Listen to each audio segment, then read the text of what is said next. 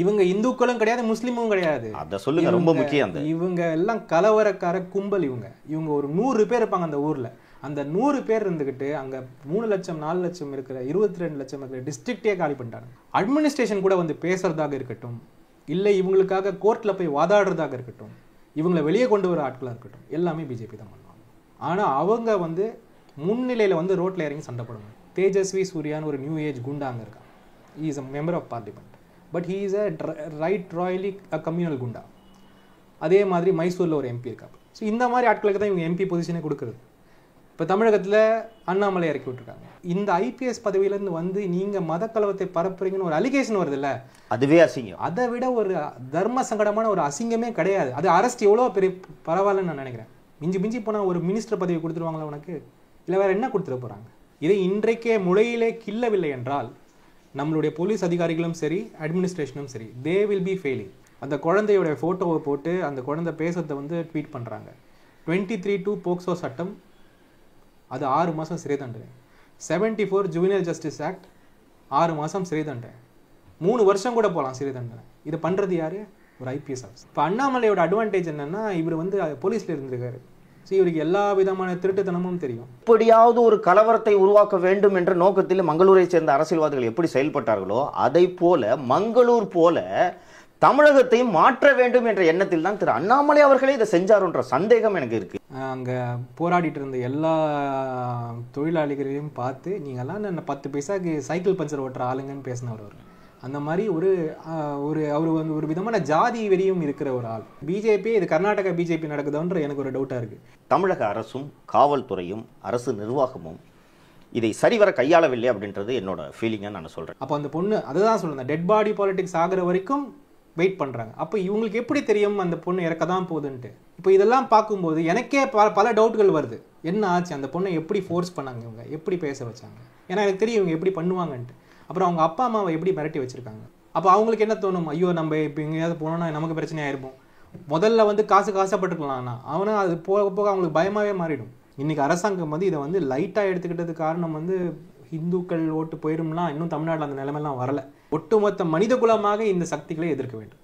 நமக்கு யார் பற்றியும் பர்சனலாக எந்த இதுவுமே கிடையாது. ஆனால் இவர்கள் என்னுடைய பிள்ளைகளின் எதிர்காலத்துக்கு ஏதுவான ஆட்கள் இல்லை. இவர்களை எதிர்ப்பது என்னுடைய பிரதம கடமைன்னு நான் நினைக்கிறேன். அப்படிதான் நம்ம பார்க்கணும்னு யோசிக்கிறேன். வணக்கம் நேயர்களே. சமீப காலமாக, குறிப்பாக கடந்த 1 வாரம் 10 நாட்களாக திருக்காட்டுப்பள்ளியில் சேக்ரட் ஹார்ட் பள்ளியில் படித்த லாவண்யா என்ற மாணவி தற்கொலை செய்து கொண்டது குறித்தும், அவர் அந்த மாணவி தற்கொலை செய்து கொண்டதை கட்டாய மதமாற்றத்தால் அந்த மாணவி மனவேதனை அடைந்து தற்கொலை செய்து கொண்டார் என்று பிஜேபி உருவாக்கிய அந்த நரேட்டிவ், இது பற்றிலாம் தொடர்ந்து ஊடகங்களில் செய்திகள் வெளிவந்து கொண்டிருக்கின்றன. இதை பற்றி பலரும் பல செய்திகளை படித்திருப்பீர்கள். ஒரு அட்மினிஸ்ட்ரேட்டர் பாயிண்ட் ஆஃப் வியூலேருந்து இது எப்படி இருக்குது அப்படின்றத பற்றி தான் இன்றைக்கி நாம் ஐஏஎஸ் அதிகாரியாக பணியாற்றி தனது பதவியை ராஜினாமா செய்துவிட்டு இப்போது தமிழக காங்கிரஸ் கட்சியின் ஊடக ஒருங்கிணைப்பாளராக இருக்கக்கூடிய திரு சசிகாந்த் செந்தில் அவர்களிடம்தான் இது குறித்து நாம் பல்வேறு விவரங்களை கேட்டறிய போகிறோம். குறிப்பாக இவர்கிட்ட வந்து இதை கேட்கறதுக்கான தேவை என்னன்னு கேட்டிங்கன்னா, திரு சசிகாந்த் செந்தில் அவர்கள் கடைசியாக தனது பதவியை ராஜினாமா செய்தது மங்களூர் மாவட்ட ஆட்சியராக இருந்தபோது. மங்களூர் மாவட்டத்தில் இன்றைக்கு கர்நாடகா கிட்டத்தட்ட அவங்களோட அந்த எக்ஸ்பெரிமெண்ட், அந்த கம்யூனல் எக்ஸ்பெரிமெண்ட்டை வந்து சக்ஸஸ்ஃபுல்லாக இம்ப்ளிமெண்ட் பண்ண ஒன் ஆஃப் தி ஸ்டேட்ஸில் கர்நாடகாவும் ஒன்று. இன்று அவர்கள் அங்கே ஆட்சியில் இருக்கிறார்கள்.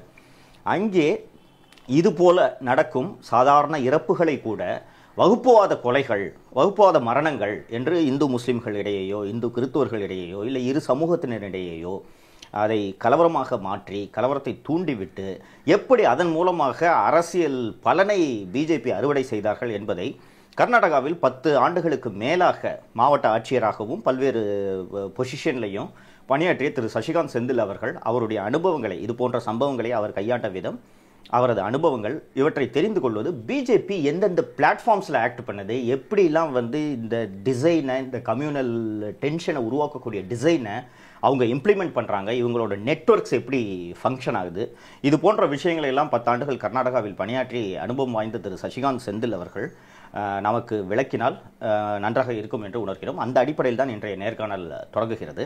வணக்கம் திரு சசிகாந்த் செந்தில். வணக்கம். வணக்கம்.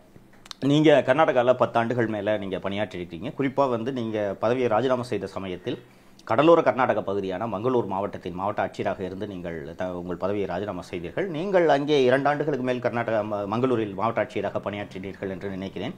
அதற்கு முன்பாக நீங்கள் ராய்ச்சூரிலும் பணியாற்றினீர்கள். ராய்ச்சூர், மங்களூர் இந்த 2 இடங்களுமே ஏன்னா முஸ்லீம் பாப்புலேஷன்ஸ் டென்ஸாக இருக்கக்கூடிய ஒரு பகுதி. நீங்கள் பணியாற்றிய அந்த மங்களூரில் பணியாற்றிய 2 ஆண்டு காலத்திலேயே சில வகுப்புவாத சம்பவங்கள் நடைபெற்றதும், அங்கே சாதாரணமாக நடந்த மரணங்களை, இஸ்லாமிய தரப்பிலோ இந்து தரப்பிலோ நடந்த மரணங்களை வகுப்புவாத சம்பவமாக மாற்றுவதற்கு பிஜேபி எப்படி முயன்றது என்பதையெல்லாம் நீங்கள் நேரடியாக களத்தில் இருந்து கையாண்டவர். டிஸ்ட்ரிக்ட் மேஜிஸ்ட்ரேட் என்ற முறையில் நீங்கள் பர்சனலாக ஹேண்டில் பண்ணியிருப்பீங்க. ஃபஸ்ட்டு இந்த இஷ்யூ, உங்களுக்கு திருக்காட்டுப்பள்ளி இஷ்யூவை நீங்களும் தொடர்ந்து கவனித்து கொண்டு வருவீர்கள் என்று நினைக்கிறேன். இங்கே இதில் என்னென்ன பண்ணாங்க அப்படின்றத நீங்கள் பார்த்துருப்பீங்க. இப்போ இந்த மாணவியோட தற்கொலை அவரது சித்தியோட கொடுமை காரணமாக இந்த தற்கொலை நிகழ்ந்திருக்கலாம் என்று இப்போது செய்திகள் வந்து கொண்டிருக்கின்றன. ஆனால் தொடக்கத்தில் தமிழக பிஜேபி, குறிப்பாக பிஜேபி தலைவர் திரு அண்ணாமலை அவர்கள் இது கட்டாய மதமாற்றத்தினால் நடந்த ஒரு தற்கொலை என்றே ஒரு அத்தாரிட்டேட்டிவாக அவர் சொன்னார். Even before the police comments there investigation இவர் அத்தாரிட்டேட்டிவாக சொன்னார். அண்டு உங்களிடம் பேசிய போது நீங்கள் கர்நாடகாவில் இது மாதிரி பண்ணியிருக்காங்க, they always wait for such a death to happen, and இதை ஒரு டெட் பாடி பாலிடிக்ஸ்னு எங்கே சொல்லுவாங்கன்னு சொல்லியிருக்கீங்க. உங்களோட அனுபவங்களை சொல்லுங்கள். கர்நாடகாவில் எந்த மாதிரி இவங்க ஆப்ரேட் பண்ணாங்க, வேர் தேவர் successful, how you handled it as an administrator? தோழர், இப்போ இந்த சம்பவம் தமிழகத்துக்கு இது புதுசாக இருக்கலாம், ஆனால் இது ஒரு காப்பி புக் ஃபார்முலா. நான் தமிழ்நாடுக்குள்ளே வரும்போதுலேருந்தே என்னுடைய முதல் பேட்டியிலேயும் நான் சொல்லியிருந்தேன், இந்த டெட் பாடி பாலிடிக்ஸ்ன்றது இவங்களுடைய ட்ரேட்மார்க் விஷயம். நான் மாவட்ட ஆட்சியராக மங்களூருக்கு செலக்ட் ஆன போது எனக்கு ஒரு ப்ரீஃபிங் அங்கே இருக்கிற டெப்டி கமிஷனர் கொடுப்பாங்க எப்போவுமே. அது மட்டும் இல்லை, அரசாங்கமும் அப்போது சித்தராமையா அவர்கள் தலைமையில் இருக்கிறதுனால எனக்கு ரொம்ப கிளியரான மேண்டேட் என்னென்னா, செந்தில் எந்த காரணத்துக்கும் கம்யூனல் இஷ்யூ மட்டும் அங்கே ஆகக்கூடாது, அதை பார்த்துக்கணும். அந்த அளவுக்கு நம்ம அன்பயஸ்டாக அட்மினிஸ்ட்ரேஷன் நடத்தணும்ன்றது. ஸோ அந்த ப்ரீஃபிங்கோட தான் இங்கே ஒரே ஒரு நிமிஷம்.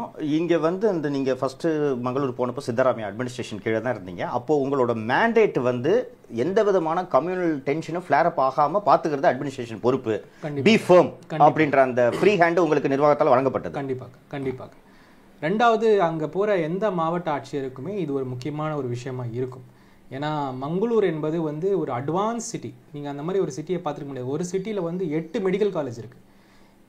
இந்தியாவில் இருக்கும் ஒரு 6 நேஷ்னலைஸ் பேங்க்ஸ் அங்கே உருவானது மங்களூரில். அந்த அளவுக்கு ஒரு அருமையான ஒரு செல்வ செழிப்பு மட்டும் இல்லை, ஒரு காஸ்மோபாலிட்டன் ஊருன்னு சொல்லலாம். ஏன்னா அங்கே கிறிஸ்தவர்களும் உண்டு, முஸ்லீம்களும் உண்டு, இந்துக்களும் உண்டு. எல்லாருமே ஒரு இணக்கமான இந்த 20th century லாஸ்ட் வரைக்கும் எல்லாம் ரொம்ப இணக்கமாக இருந்த ஒரு ஊர் அது. அப்படிப்பட்ட ஊரில் இந்த பிஜேபியோடைய கம்யூனல் பாலிடிக்ஸ் ஆரம்பித்ததுலேருந்து இன்றைக்கி அது ஒரு சுடுகாடாக மாறிடுச்சு. மங்களூர் இன்றைக்கி எந்த விதத்துலேயும் எனக்கு தெரிஞ்சு முதல் சிட்டி ஸ்டேட் ஆகிறதுக்கான எல்லா விதமான இதுவும் இருக்கிற ஒரு ஊர் மங்களூர். இயற்கை அழகுன்னா அவ்வளோ அழகு, அதோட மக்களும் ரொம்ப இணக்கமான மக்கள். அப்போ எனக்கு எப்படி போச்சுன்னா, மங்களூரில் நான் போகும்போது எனக்கு மறுபடியும் நான் சென்னையில் பார்த்த விஷயங்களை அங்கே பார்க்குற மாதிரி எனக்கு ஒரு ஃபீலிங் இருந்தது.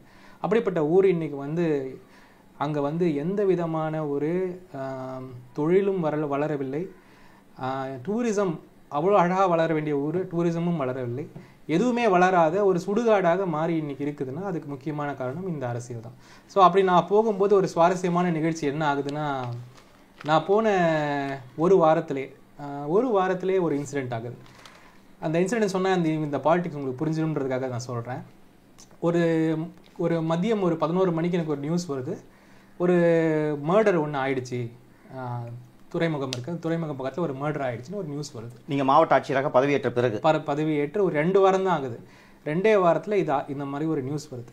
நியூஸ் வந்தவுடனே நான் என்ன பண்ணுறேன், என்னுடைய ரெவென்யூ ஆஃபீஸர்ஸை நீங்கள் கொஞ்சம் போய் பாருங்கள், போலீஸ் இருக்கிறாங்க, பட் நீங்கள் போய் பாருங்கள் என்ன விஷயம் அப்படின்ட்டு. ஸோ பார்த்தவங்க என்ன எனக்கு ஃபீட்பேக் கொடுக்குறாங்கன்னா, சார் இது சென்சிட்டிவ் ஆகிறதுக்கு வாய்ப்பு உண்டு, ஆல்ரெடி பஜ்ரங்குதல் இந்த விஹெச்பி போன்ற ஆட்களெல்லாம் கொஞ்சம் இப்படி சுற்றிட்டு இருக்கிறாங்க, இந்த பையனுடைய இறந்த பையன் கொஞ்சம் ஆக்டிவாக இருந்த ஒரு பையன் மாதிரி தான் தெரியுது, ஆனால் பிஜேபி ஆள் இல்லை அந்த பையன், இருந்தாலுமே கூட இது ஆகிறதுக்கு வாய்ப்பு உண்டு எனக்கு ஒரு ஃபீட்பேக் வருது. எனக்கு ஃபீட்பேக் வந்த உடனே நான் என்ன பண்ணுறேன், நம்மளுடைய ஏடிஜி எல்என்டோ அவங்க எல்லாருக்குமே அலர்ட் பண்ணுறேன், இந்த மாதிரி ஒரு விஷயம் ஆயிருக்கு அப்படின்னு. எதிர்பார்த்த மாதிரியே 1 hour 2 hourலேயே கல் வீசும் விஷயம் நடக்குது. இது வரைக்கும் அவன் பிஜேபியும் அந்த பையன் பிஜேபியும் கிடையாது, எதுவும் கிடையாது, ஆனால் ஒரு கல்வீச்சு நடக்குது. கல்வீச்சு நடந்த உடனே எனக்கு தெரிஞ்சு போச்சு இதை வந்து அவங்க பெருசாக்க போகிறாங்க. கமிஷனரேட் இருக்குது, அங்கே கமிஷனரேட்டை நான் பேசுகிறேன், இந்த மாதிரி சார் கொஞ்சம் சென்சிட்டிவாக இருக்குது பார்த்துக்கோங்க. அவரும் ஆமாம் இது கொஞ்சம் சென்சிட்டிவாக இருக்கிற மாதிரி பண்ணுறாங்க பார்த்துப்போம் அப்படின்னு சொல்லிட்டு போகிறாங்க.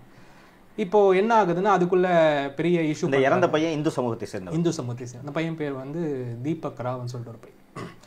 இதுக்கு முன்னாடியே மங்களூரில் எப்படி பேசுவாங்கன்னா ஒரு வருடமும் ஒரு கொலையை மையமாக வச்சு தான் டைம் லைனே உருவாக்குவாங்க. இவர் கொலை, அதுக்கப்புறம் அவர் கொலையப்போ யார் டிசியாக இருந்தா, அவர் கொலையப்போ யார், இப்படி தான் வந்து ஒரு குரோனாலஜி தான் வளரும். வேற எதுவும் குரோனாலஜி வரல, இப்படி தான். இப்போ அந்த ஊர் அந்த மாதிரி மாற்றிட்டாங்க. நீங்கள் மங்களூர் போனீங்கன்னா இவர் கொலையப்போ யார் அங்கே ஆஃபீஸராக இருந்தா அப்படி தான் பேசுவாங்க. ஸோ அப்படிப்பட்ட ஒரு சுச்சுவேஷனில் இந்த மாதிரி ஒரு இன்சிடென்ட் நடக்குது. நடந்த உடனே நான் கமிஷனர் வந்து உடனே 144 டிக்ளேர் பண்ணுறோம், எல்லாரையுமே வந்து வீட்டுக்கு வெளியே வர வேண்டாம்னு சொல்லணும். ஏன்னா நடந்த இடம் வந்து சூரத்கல்ல இதே மாதிரி 99 இதே மாதிரி ஒரு மதக்கலவரம் பண்ணி ஒரு ஃபயரிங் ஆகி 6 பேர் இறக்குறாங்க அதே இடத்துல. ஸோ அப்படி ஆன உடனே நான் ரொம்ப சீரியஸாக எல்லாத்தையும் 144 போட்டு எல்லாரையும் உள்ளே அனுப்புகிறோம், எல்லாம் அலர்ட்டாக இருக்கும். ராத்திரி என்ன ஆகுதுன்னா ஒரு நியூஸ் வருது, இஸ்லாமிய சமூகத்தை சேர்ந்தவர் ஒருத்தரை ரோட்டில் வச்சு கொள்றாங்க அப்படின்ட்டு.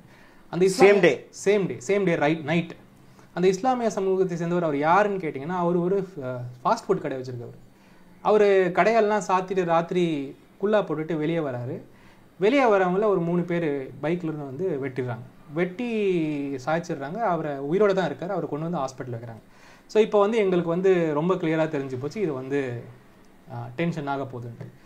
இப்போது எங்கள் எல்லாருக்குமே தெரிந்த ஒரு விஷயம் அட்மினிஸ்ட்ரேஷனில் எப்படின்னா, இப்போ இந்த டெட் பாடியை வந்து ஃபியூனரலுக்கு கொண்டு போகிற வரைக்கும் இவங்க பண்ணுற பாலிடிக்ஸ் தான் இவங்களுடைய அடுத்த 6 மாதத்துடைய ஒரு பிளானாகவே இருக்கட்டும். ஸோ அதனால் அந்த 6 மாதம் இப்போ 1 வருடமாக வெயிட் பண்ணி இந்த மாதிரி ஒரு தருணத்துக்கு வெயிட் பண்ணிட்டு இருப்பாங்க. ஸோ அடுத்த நாள் என்ன பண்ணாங்க, இந்த தீபக் ராவுடைய பிரேத பரிசோதனை செய்து, ஒரே ஹாஸ்பிட்டலில் தான் பிரேத பரிசோதனை செய்கிறாங்க. பிரேத பரிசோதனை செய்து பிரேதத்தை வந்து நாங்கள் வந்து ஊர்வலமாக கொண்டு போக வேண்டும் அப்படின்னு ஒரு டிமாண்ட் வைக்கிறாங்க. ஸோ இந்த ஊர்வலம்னால என்ன அர்த்தம்னா, போகிறவரெல்லாம் அடித்து உடைக்க வேண்டியது, அங்கே ஒரு பெரிய பிரச்சனையை கலப்ப வேண்டியது, அதுக்கு எதிர்வினை வருமானதை வெயிட் பண்ணுறது, இதுதான் அவங்களுடையது. இதை யார் ஈடுபடுவாங்க? அண்ட் அந்த ப்ரொசஷன் ஃபியூனரலோட ரூட்டும் வந்து முஸ்லீம்ஸ் இருக்கிற ஏரியாவை எல்லாம் கரெக்டாக பார்த்து வச்சுருப்பாங்க. எந்த கடையை அடிக்கணும், எந்த கடையை உடைக்கணும், எந்த கடையை அடைச்சா எதிர்வினை வரும், எல்லாமே தெரியும் அவங்களுக்கு. அதை பிளான். இதை யார் பண்ணுவான்னு கேட்டால் பிஜேபி பண்ண மாட்டாங்க.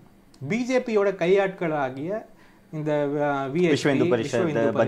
பஜ்ரங் தள், இப்போ புதுசா வருவாங்க, ஹனுமான் சேனா, இங்கே கூட 4-5 பேர் வந்திருக்காங்க. இப்போ இவங்களோட எல்லாம் வந்து இந்த ரவுடி எலிமெண்ட்ஸ் எல்லாம் சேர்த்து வைப்பாங்க. நீங்கள் அடிக்கடி பார்த்து நீங்கள் கூட நிறைய பேசியிருக்கீங்க, ரவுடி எலிமெண்ட்ஸை ஏன் சேர்க்குறாங்க இந்த மாதிரி ஒரு தருணத்துக்காக தான் சேர்க்குறது. ஃபார் எக்ஸாம்பிள் இப்போ ஒரு பிஜேபியோட ஆஃபீஸ் பேரர்ஸ் போய் ஒரு 10 ரவுடியை கூப்பிட்டு கடையில் கல்லெடுத்து ஆடினா பொலிட்டிஷியனால டக்குன்னு பண்ண முடியாது. வேற இப்போ இந்த தமிழக பிஜேபியில் ஒரு 200 ரவுடி கிட்ட சேர்ந்துருக்காங்க. அவங்க கிட்ட இந்த ஏரியாவில் பிரச்சனை பண்ணுன்னு சொன்னால் அவங்களுக்கு யாரை கூட்டிட்டு போகணும், எப்படி பண்ணணும், எப்படி பண்ணிட்டு எஸ்கேப் பண்ணுறது அவங்களுக்கு தெரியும். அதுக்காக தான் அவங்க வச்சிருப்பாங்க. ஸோ அதனால் வந்து இந்த ஊர்வலம் போகணும் அப்படின்னு சொல்லிட்டு அவங்க வச்ச டிமாண்டு.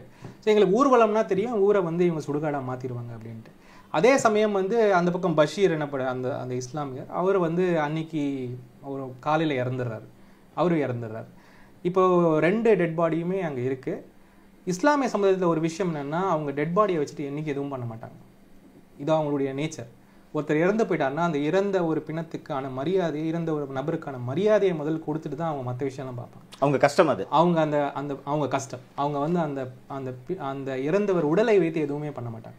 ஸோ அவங்க வந்து ரெடியாக இருக்காங்க பாடி வாங்குறது. இவங்க என்ன பண்ணுறாங்க, அடம் பிடிக்கிறாங்க, நாங்கள் வந்து ஊர்வலம் கொண்டு போய் தான் நாங்கள் கொண்டு போவோம்.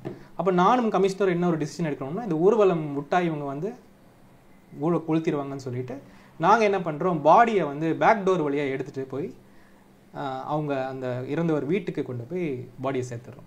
இது தெரிந்தவர்கள் இன்னும் அக்ரெசிவ் ஆகி அங்கே போய் பாடியை மறிச்சிட்டு நான் வந்து இனிமேல் பாடியை விட மாட்டோம், நாங்கள் வாங்கிக்கவே மாட்டோம், இதுக்கு வந்து நீங்கள் வந்து இந்த இறந்தவருக்கு வந்து முதல்ல வந்து நீங்கள் வந்து இப்போ முதலமைச்சர் வந்து இங்கே வந்து மன்னிப்பு கேட்கணும், நஷ்ட ஈடு, அரசு வேலை எல்லாம் இதை சேம் பேக்கேஜ், அரசு வேலை, நஷ்ட ஈடு எல்லாமே கொடுக்கணும்னு சொல்லிட்டு பாடியை அப்படியே வச்சு மறித்து நிற்கிறாங்க.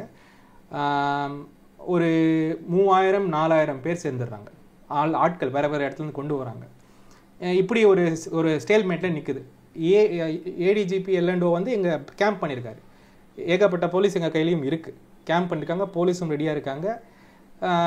எனக்கு ஒரு கால் வருது, என்ன பண்ணலாம் அப்படின்னு கேட்கும்போது நான் சொல்கிறேன், நீங்கள் வந்து இப்போ ஃபோர்ஸ் எதுவும் யூஸ் பண்ண வேண்டாம், நான் பேசி பார்க்குறேன் அப்படின்னோடனே முதலமைச்சருக்கு நானே ஃபோன் பண்ணி நான் போய் பேசுகிறேன் அப்படின்னு சொன்னோடனே அவர் பார்த்து பண்ணுப்பா, இது எப்படி பார்த்துக்கோ, இல்லை நான் பார்த்துக்கிறேன் சார்ன்னு சொல்லிட்டு நான் வாலண்டியராக நான் போகிறேன், நான் வரேன் அங்கன்ட்டு. நான் வரேன்னொடனே அங்கே வந்து எல்லாம் ரெடி பண்ணிட்டாங்க. அதாவது ஒரு மாவட்ட ஆட்சியர் வந்து அவரை கெரோ பண்ணி அவர் என்னென்ன பண்ணணுமோ பண்ணலாம் அப்படின்ற ஒரு பிளானை வச்சு plans where in place. So நான் போய் நான் யாரையுமே கூட்டிகிட்டு போகல, என்னுடைய ஒரு கண்மனை தவிர நான் போகிறேன். ஒரு 3000-4000 பேர் வந்து கூடி என்னை வந்து அமுக்குறாங்க. நான் முதல்ல என்ன பண்ணுறேன்னா இறந்தவருடைய குடும்பத்தை போய் பார்க்கணும்னு நான் சொல்கிறேன். நீங்கள் என்ன வேணால் பேசுங்க, நான் என்ன வேணால் அதுக்கப்புறம் பேசலாம், முதல்ல நான் இறந்தவர் குடும்பத்தை போய் பார்க்கணும்னு இவங்ககிட்ட இவங்க என்னை நிறுத்தியும் நிறுத்தாமல் நான் குடும்பத்து கூட போய் உட்காந்துடுறேன். அவங்க ஒரு இன்னசென்ட் ஃபேமிலி, அவங்களுக்கு வந்து எந்த விதமான இதில் சம்பந்தமும் கிடையாது. அவங்க திகைச்சு நிற்கிறாங்க, அவங்களுக்கு என்ன பண்ணுறதுன்னு தெரியல. 4000 பேர் சூழ்ந்துக்கிட்டு உன்னை வந்து மிரட்டும் போது பண்ணும்போது அவங்க என்ன பண்ண முடியும், அப்பாவி மக்கள்.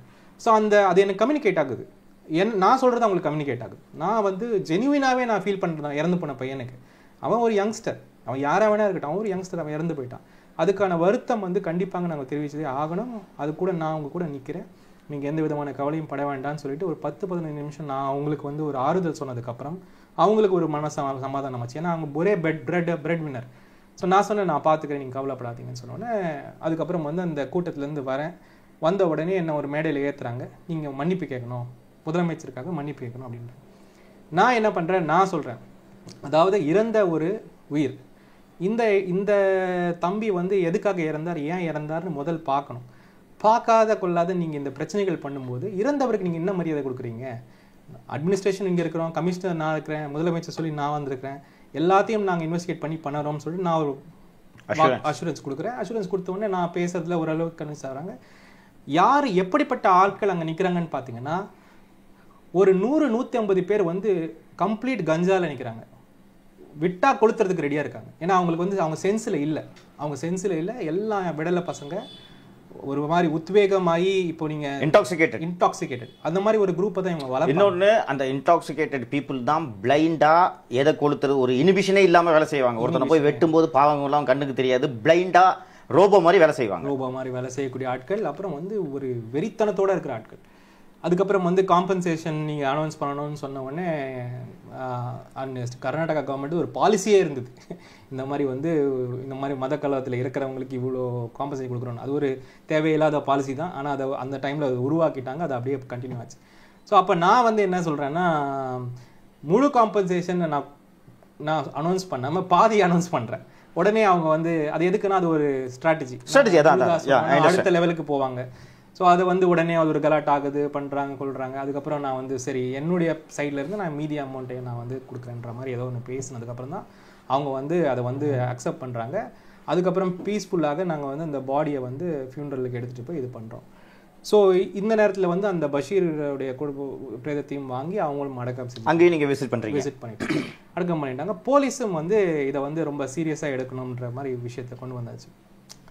அந்த ஒரு இன்சிடெண்ட்டை அன்றைக்கான ஒரு இன்சிடெண்ட் வந்து கம்யூனலாக ஈஸியாக மாறி இருக்கலாம். ஒருவேளை நான் இறங்கி போய் ஃபீல்டில் போய் அன்றைக்கி பேசலைனாலோ, இல்லை வேறு மாதிரி நடந்தாலோ, இல்லை அவங்கள நான் விட்டுருந்தாலோ அவங்க அதை வேறு மாதிரி திருப்பிட்டு போயிருப்பாங்க. நாங்கள் எல்லாருமே அங்கே போய் அட்டென்ஷன் ஆனதால், ஃபேமிலியோட கனெக்ட் ஆனதால் அவங்களால ஒன்றும் பண்ண முடியல. அதை வந்து முடிஞ்சது. அதை முடிஞ்சதுக்கப்புறம் 3வது நாளே வந்து போலீஸ் வந்து இந்த மர்டரை யார் பண்ணதுன்னு கண்டுபிடிச்சிடுறாங்க. அது வந்து ஒரு பர்சனல் பிஸ்னஸில் நடக்கிற ஒரு சண்டை. அந்த பிஸ்னஸ் நடந்த சண்டையில் அந்த தீபக்கோட மர்டர் அது வந்து அதுக்கும் மதத்துக்குமோ எதுக்குமே எந்த சம்மந்தமும் கிடையாது. அந்த ஒரு குரூப்பையும் கூட பிடிச்சிடுறாங்க. ஸோ அங்கே வேற ஒரு தாலுக்கு இருக்குது, அங்கே பிடிச்சிட்டு அந்த ஈவெண்ட்டை வந்து எக்ஸ்பிளைன் பண்ணி முடிஞ்சாச்சு. ஆனாலுமே கூட இது கம்யூனல் மர்டர் தான் அப்படின்ட்டு இவங்க பண்ண பாலிடிக்ஸ் வந்து ஆல்மோஸ்ட் இது வந்து எலெக்ஷனுக்கு முன்னாடி வருது. ஸோ எல்லாமே எலெக்ஷன் வரும்போது இது வந்து ஒரு வேற மாதிரி அக்ரெசிவாக புதுசாக கண்டுபிடிச்சி எடுப்பாங்க. அப்புறம் கொஞ்ச நாட்களுக்கு அந்த குடும்பத்தோட இருக்கிற மாதிரி போகிறவங்க வரவங்கெல்லாம் அந்த டூரிசம் பண்ணுவாங்க.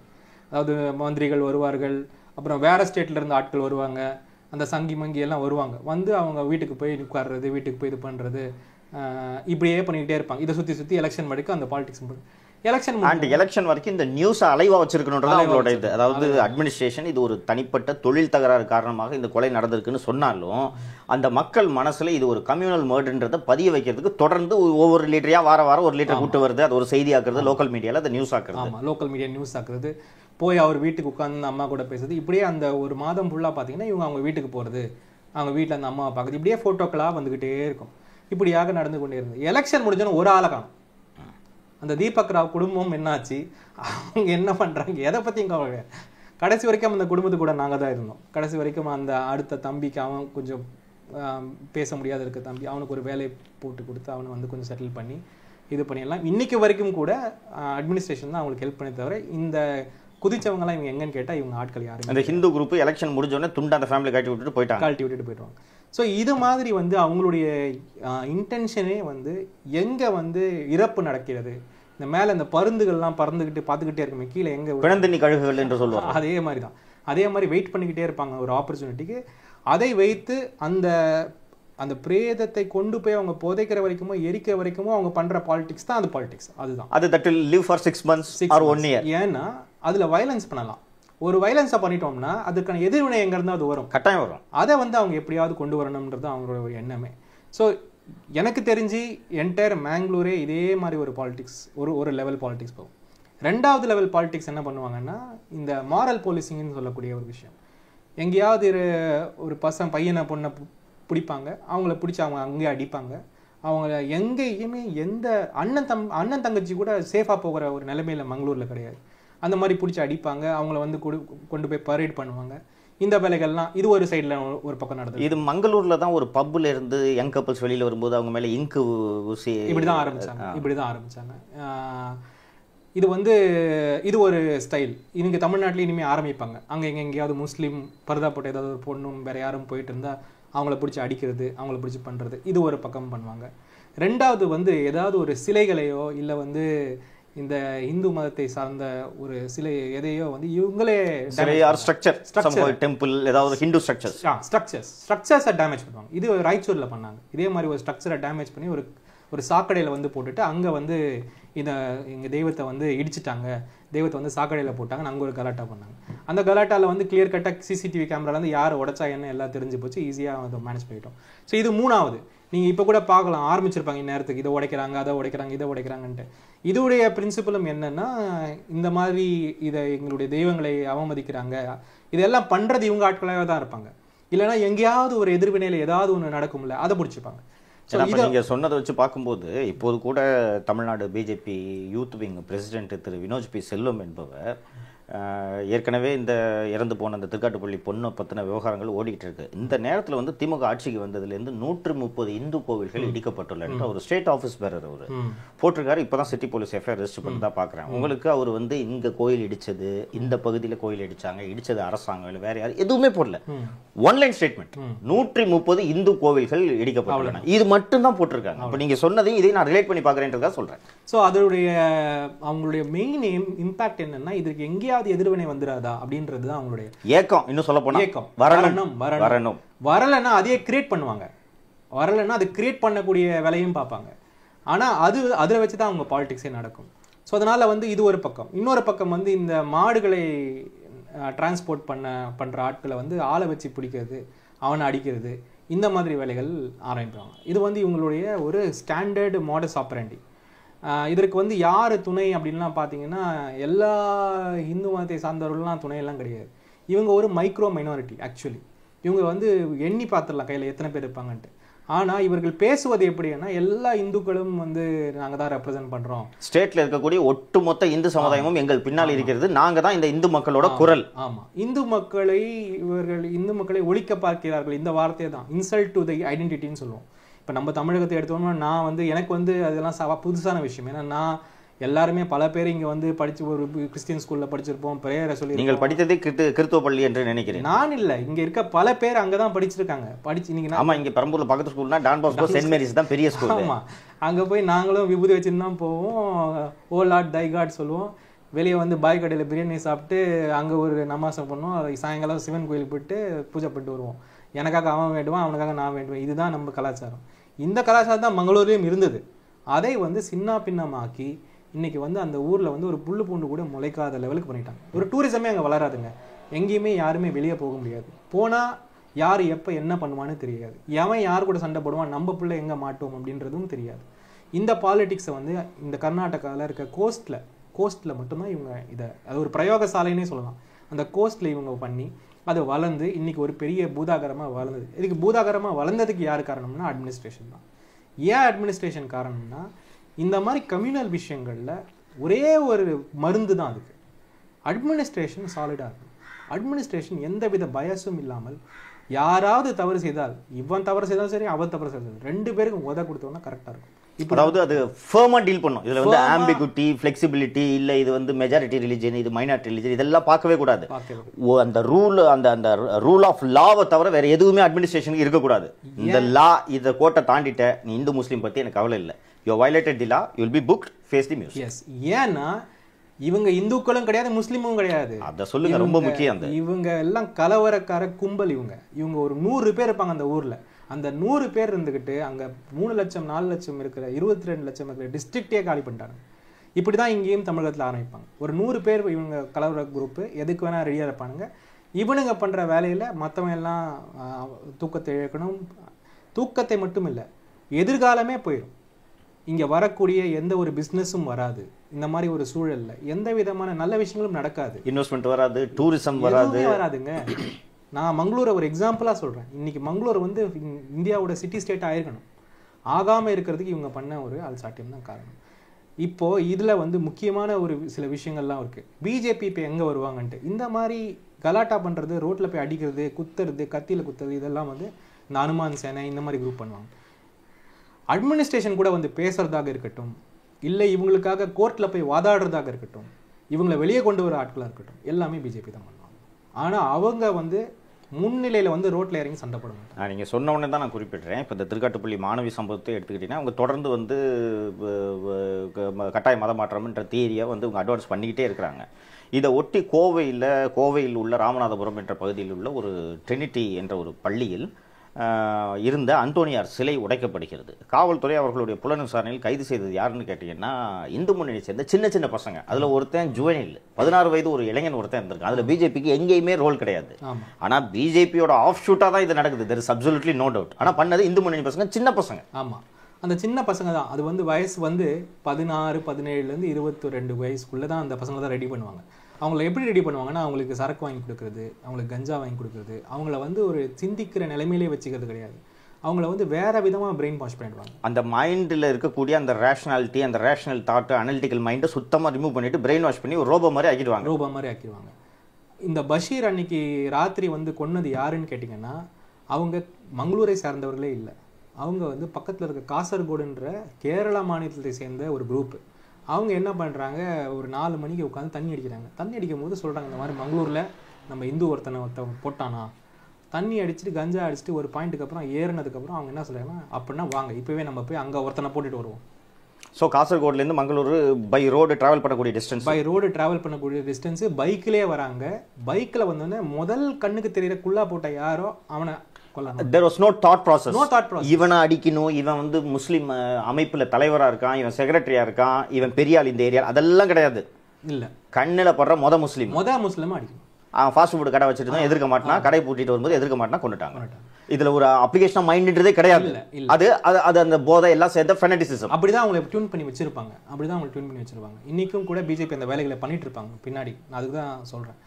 ஸோ அந்த மாதிரி வந்து கண்மூடித்தனமாக ஒரு கும்பலை வளர்த்து விட்டு அடிப்பாங்க. அப்போ அதுக்கு எதிர்வினை வரும்ல, அந்த எதிர்வினையும் அந்த பக்கத்துலயும் கொஞ்சம் வெடல பசங்க இருக்கதான் செய்வாங்க. நேச்சுரலி ரெஸ்பான்ஸ் ஆகும். இது இப்படி வளர்த்து ஒரு விதமான ஒரு பயம் கலந்த ஒரு சூழலை எல்லா பக்கமும் உருவாக்கிடுவாங்க. ஸோ இதோட நெட் ரிசல்ட் என்ன ஆகும்னு கேட்டிங்கன்னா, அங்கே இருக்கக்கூடிய ஒரு காமன் இந்து பீப்புளுக்கு, இந்து மக்கள் வந்து பாதுகாப்பாக இருக்கணும்னா ஒரே பாதுகாவலர்கள் பிஜேபி தான்.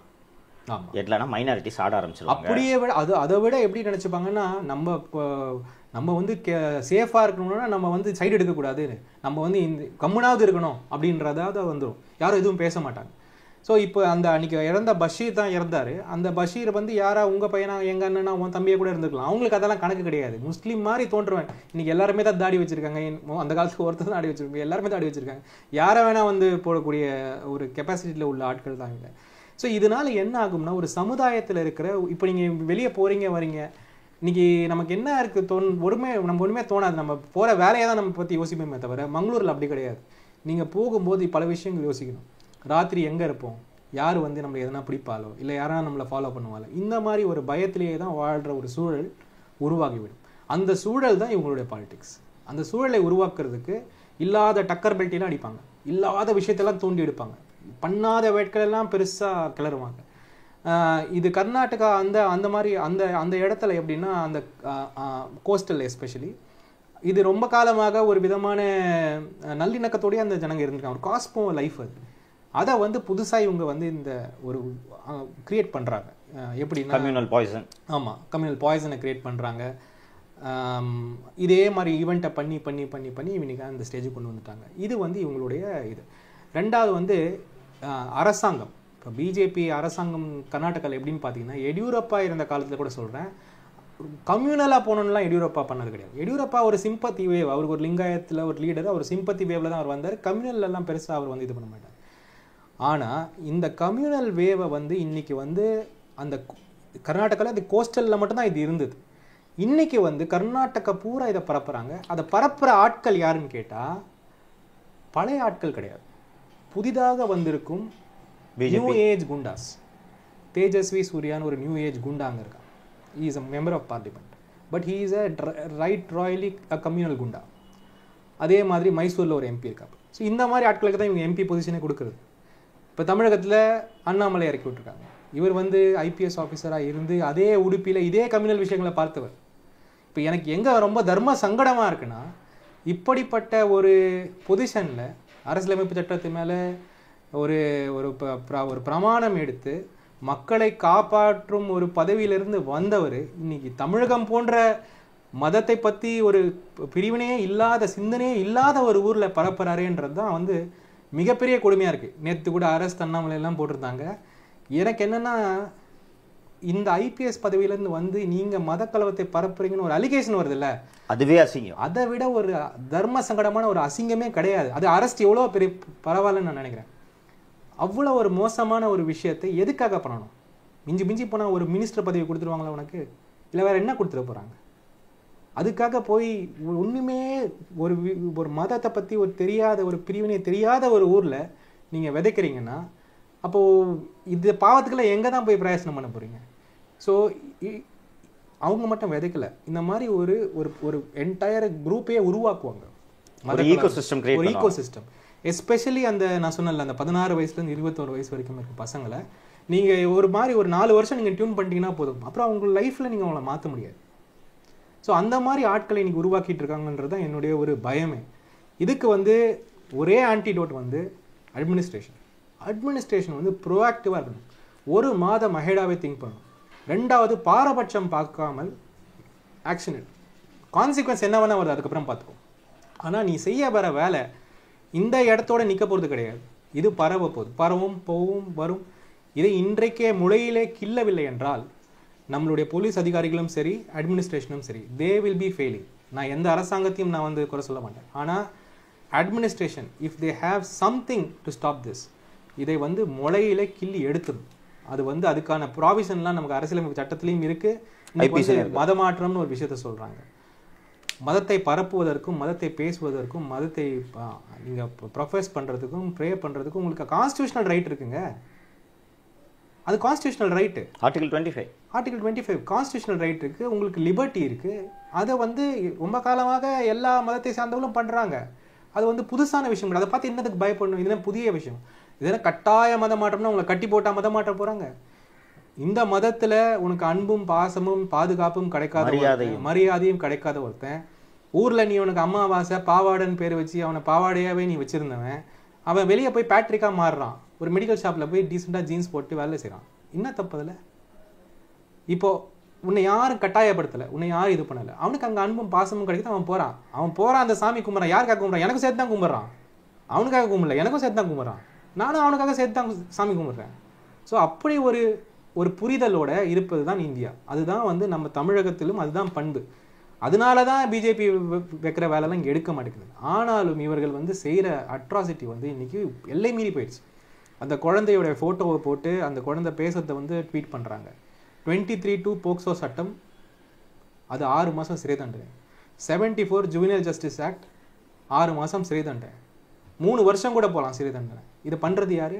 ஒரு IPS officer, farmer IPS officer. நான் இந்த தமிழக இன்சிடென்ட்டுக்கு வர்றதுக்கு முன்னாடி இன்னொரு கேள்வி. நீங்கள் மங்களூரில் பணியாற்றிய அந்த காலகட்டத்திலேயே வந்து நீங்கள் உங்களுடைய சக அதிகாரிகள் எல்லாம் சேர்ந்து இந்த வகுப்புவாத கும்பல் இருக்கு இல்லையா, நீங்கள் வெறும் ஃபியூ இன் நம்பர்ஸ் தான் அப்படின்னு சொல்லிட்டு சொன்னீங்க. இந்த வகுப்புவாத கும்பல் இது போன்ற கலவரங்களில் ஈடுபடுவதற்கு, ஒரு பதட்டமான சூழலை உருவாக்குவதற்கு சட்டவிரோதமான தொழில்கள் பயன்பட்டன. அதில் ரொம்ப முக்கியமாக வந்து நீங்களும் உங்கள் அதிகாரிகளும் கண்டறிந்தது இந்த சட்டவிரோத மணல் கடத்தல். இந்த சட்டவிரோத மணல் கடத்தலில் ஜென்ரேட் ஆகிற இன்கம்மை இந்த கம்யூனல் எலிமெண்ட்ஸுக்கு ஃபண்டு பண்ணுறதுக்கு உதவுது அப்படின்றத நீங்கள் கண்டுபிடிச்சி தான் மணலை எடுத்தால் தானே உனக்கு ஃபண்டு வரும். ஸோ அதை ஸ்ட்ரீம்லைன் பண்ணுறேன்னு சொன்னீங்க. இந்த லிங்கை கொஞ்சம் எங்களுக்கு சொல்லுங்களேன். அந்த சட்டவிரோத மணல் அண்ட் இது கம்யூனல் எலிமெண்ட்ஸுக்கு எப்படி வந்து சேருது? இந்த ஈகோ சிஸ்டம் டெவலப் பண்ணோடனே இதை ட்ரைவ் பண்ணுறதுக்கு வந்து ஃபண்டு தேவைப்படும். ஸோ அப்போது முக்கால்வாசி அவங்க வந்து ஃபண்டுக்கு வந்து எப்படின்னா யாரும் பாக்கெட்லேருந்து கொடுக்க மாட்டாங்க. அவனுக்கு வந்து அவனை ஒரு வேலையை செய்ய விட்டுருவாங்க. அட்மினிஸ்ட்ரேஷன் கிட்டே இவங்க பேசிப்பாங்க. ஸோ அதுக்கு ரொம்ப ஏதுவாக இருக்குது இந்த மணல் எடுக்கிறது. இன்னும் லாரி பிடிச்சா போலீஸ்கிட்ட சொல்லி இது பண்ணணும், அவ்வளோதான். ஸோ இந்த மாதிரி மணலில் வந்து ரொம்ப மங்களூரில் வந்து இந்த ஒரு கம்யூனல் குண்டாக்கும் ஒரு லைசன்ஸ் கொடுத்துருந்தாங்க. அப்போது நான் அனலைஸ் பண்ணி பார்க்கும்போது எனக்கு ஒரு பேட்டர்ன் தெரியுது. இந்த மணலில் எப்போத்துலேருந்து ஆரம்பிக்குதோ அப்போ வந்து கம்யூனல் கிரைம்ஸ்லாம் ஏறுது. ஏன்னா இந்த பக்கத்துலேருந்து அடிப்பாங்க, அந்த பக்கத்துலேருந்து அடிப்பாங்க. கையில் காசு இருக்குது, என்ன பண்ணுறதே தெரியாமல் அவன் ஒரு டீமை வச்சுருப்பான். அந்த டீமை எப்படி இப்போ நீங்கள் இன்னொரு விஷயம் நான் சொல்கிறேன் பாருங்கள். கண்டிப்பாக போதை மருந்து ஃபாஸ்ட்டாக வளரும். இந்த மாதிரி கம்யூனல் விஷயம் வளரும்போது போதை மருந்தும் ஃபாஸ்ட்டாக வளரும். ஏன்னா அந்த குரூப்பை மெயின்டைன் பண்ணுறதுக்கு அவங்களுக்கு கஞ்சா தேவை, இல்லைன்னா வேறு ஏதாவது தேவை. அதனால என்ன பண்ணுவாங்கன்னா கையில் காசு இருக்கும்போது வெளியே இருந்து கஞ்சாவை எடுத்து வந்து இங்கே தள்ளுவாங்க. இந்த ஸ்டூடெண்ட் குரூப்புக்கு யாருக்கு வேலை இல்லாமல் இருக்காங்களோ அவங்களுக்குலாம் மோட்டார் சைக்கிள் வாங்கி கொடுக்குறது, அவங்களுக்கு தனியாக வச்சு குடிக்க வைக்கிறது, காசு கொடுக்குறது, இதே தான் வேலை பண்ணி அவங்க அந்த கம்யூனல் குரூப்பை மெயின்டைன் பண்ணுவாங்க. அந்த குரூப் அப்படியே கண்டினியூஸாக மெயின்டைன் பண்ணிட்டே இருப்பாங்க. எப்போ தேவைப்படுதோ அன்னைக்கு they should go and intelligent violence. S. So அந்த மாதிரி வந்து நீங்கள் அந்த மணல் லாபிலேருந்து வர காசு வந்து இதுக்கெல்லாம் உபயோகமாகிட்டு இருந்தது. அப்போ நாங்கள் பார்த்தோம். ஸோ இதை வந்து ஒரு சிஸ்டமிக்காக வெளியே தூக்கணும்னா இந்த மணல் லாபியை நம்ம வந்து கண்ட்ரோல் ஒன்றும் பண்ண முடியாதுன்னு சொல்லிட்டு நான் வந்து கம்ப்ளீட்டாக அந்த 200 லைசன்ஸையும் கேன்சல் பண்ணிவிட்டு அதை என்னுடைய கண்ட்ரோலில் எடுத்துக்கிட்டு நான் வேறு விதமாக அதை வந்து ஸ்ட்ரீம்லைன் பண்ண ஆரம்பித்தேன்.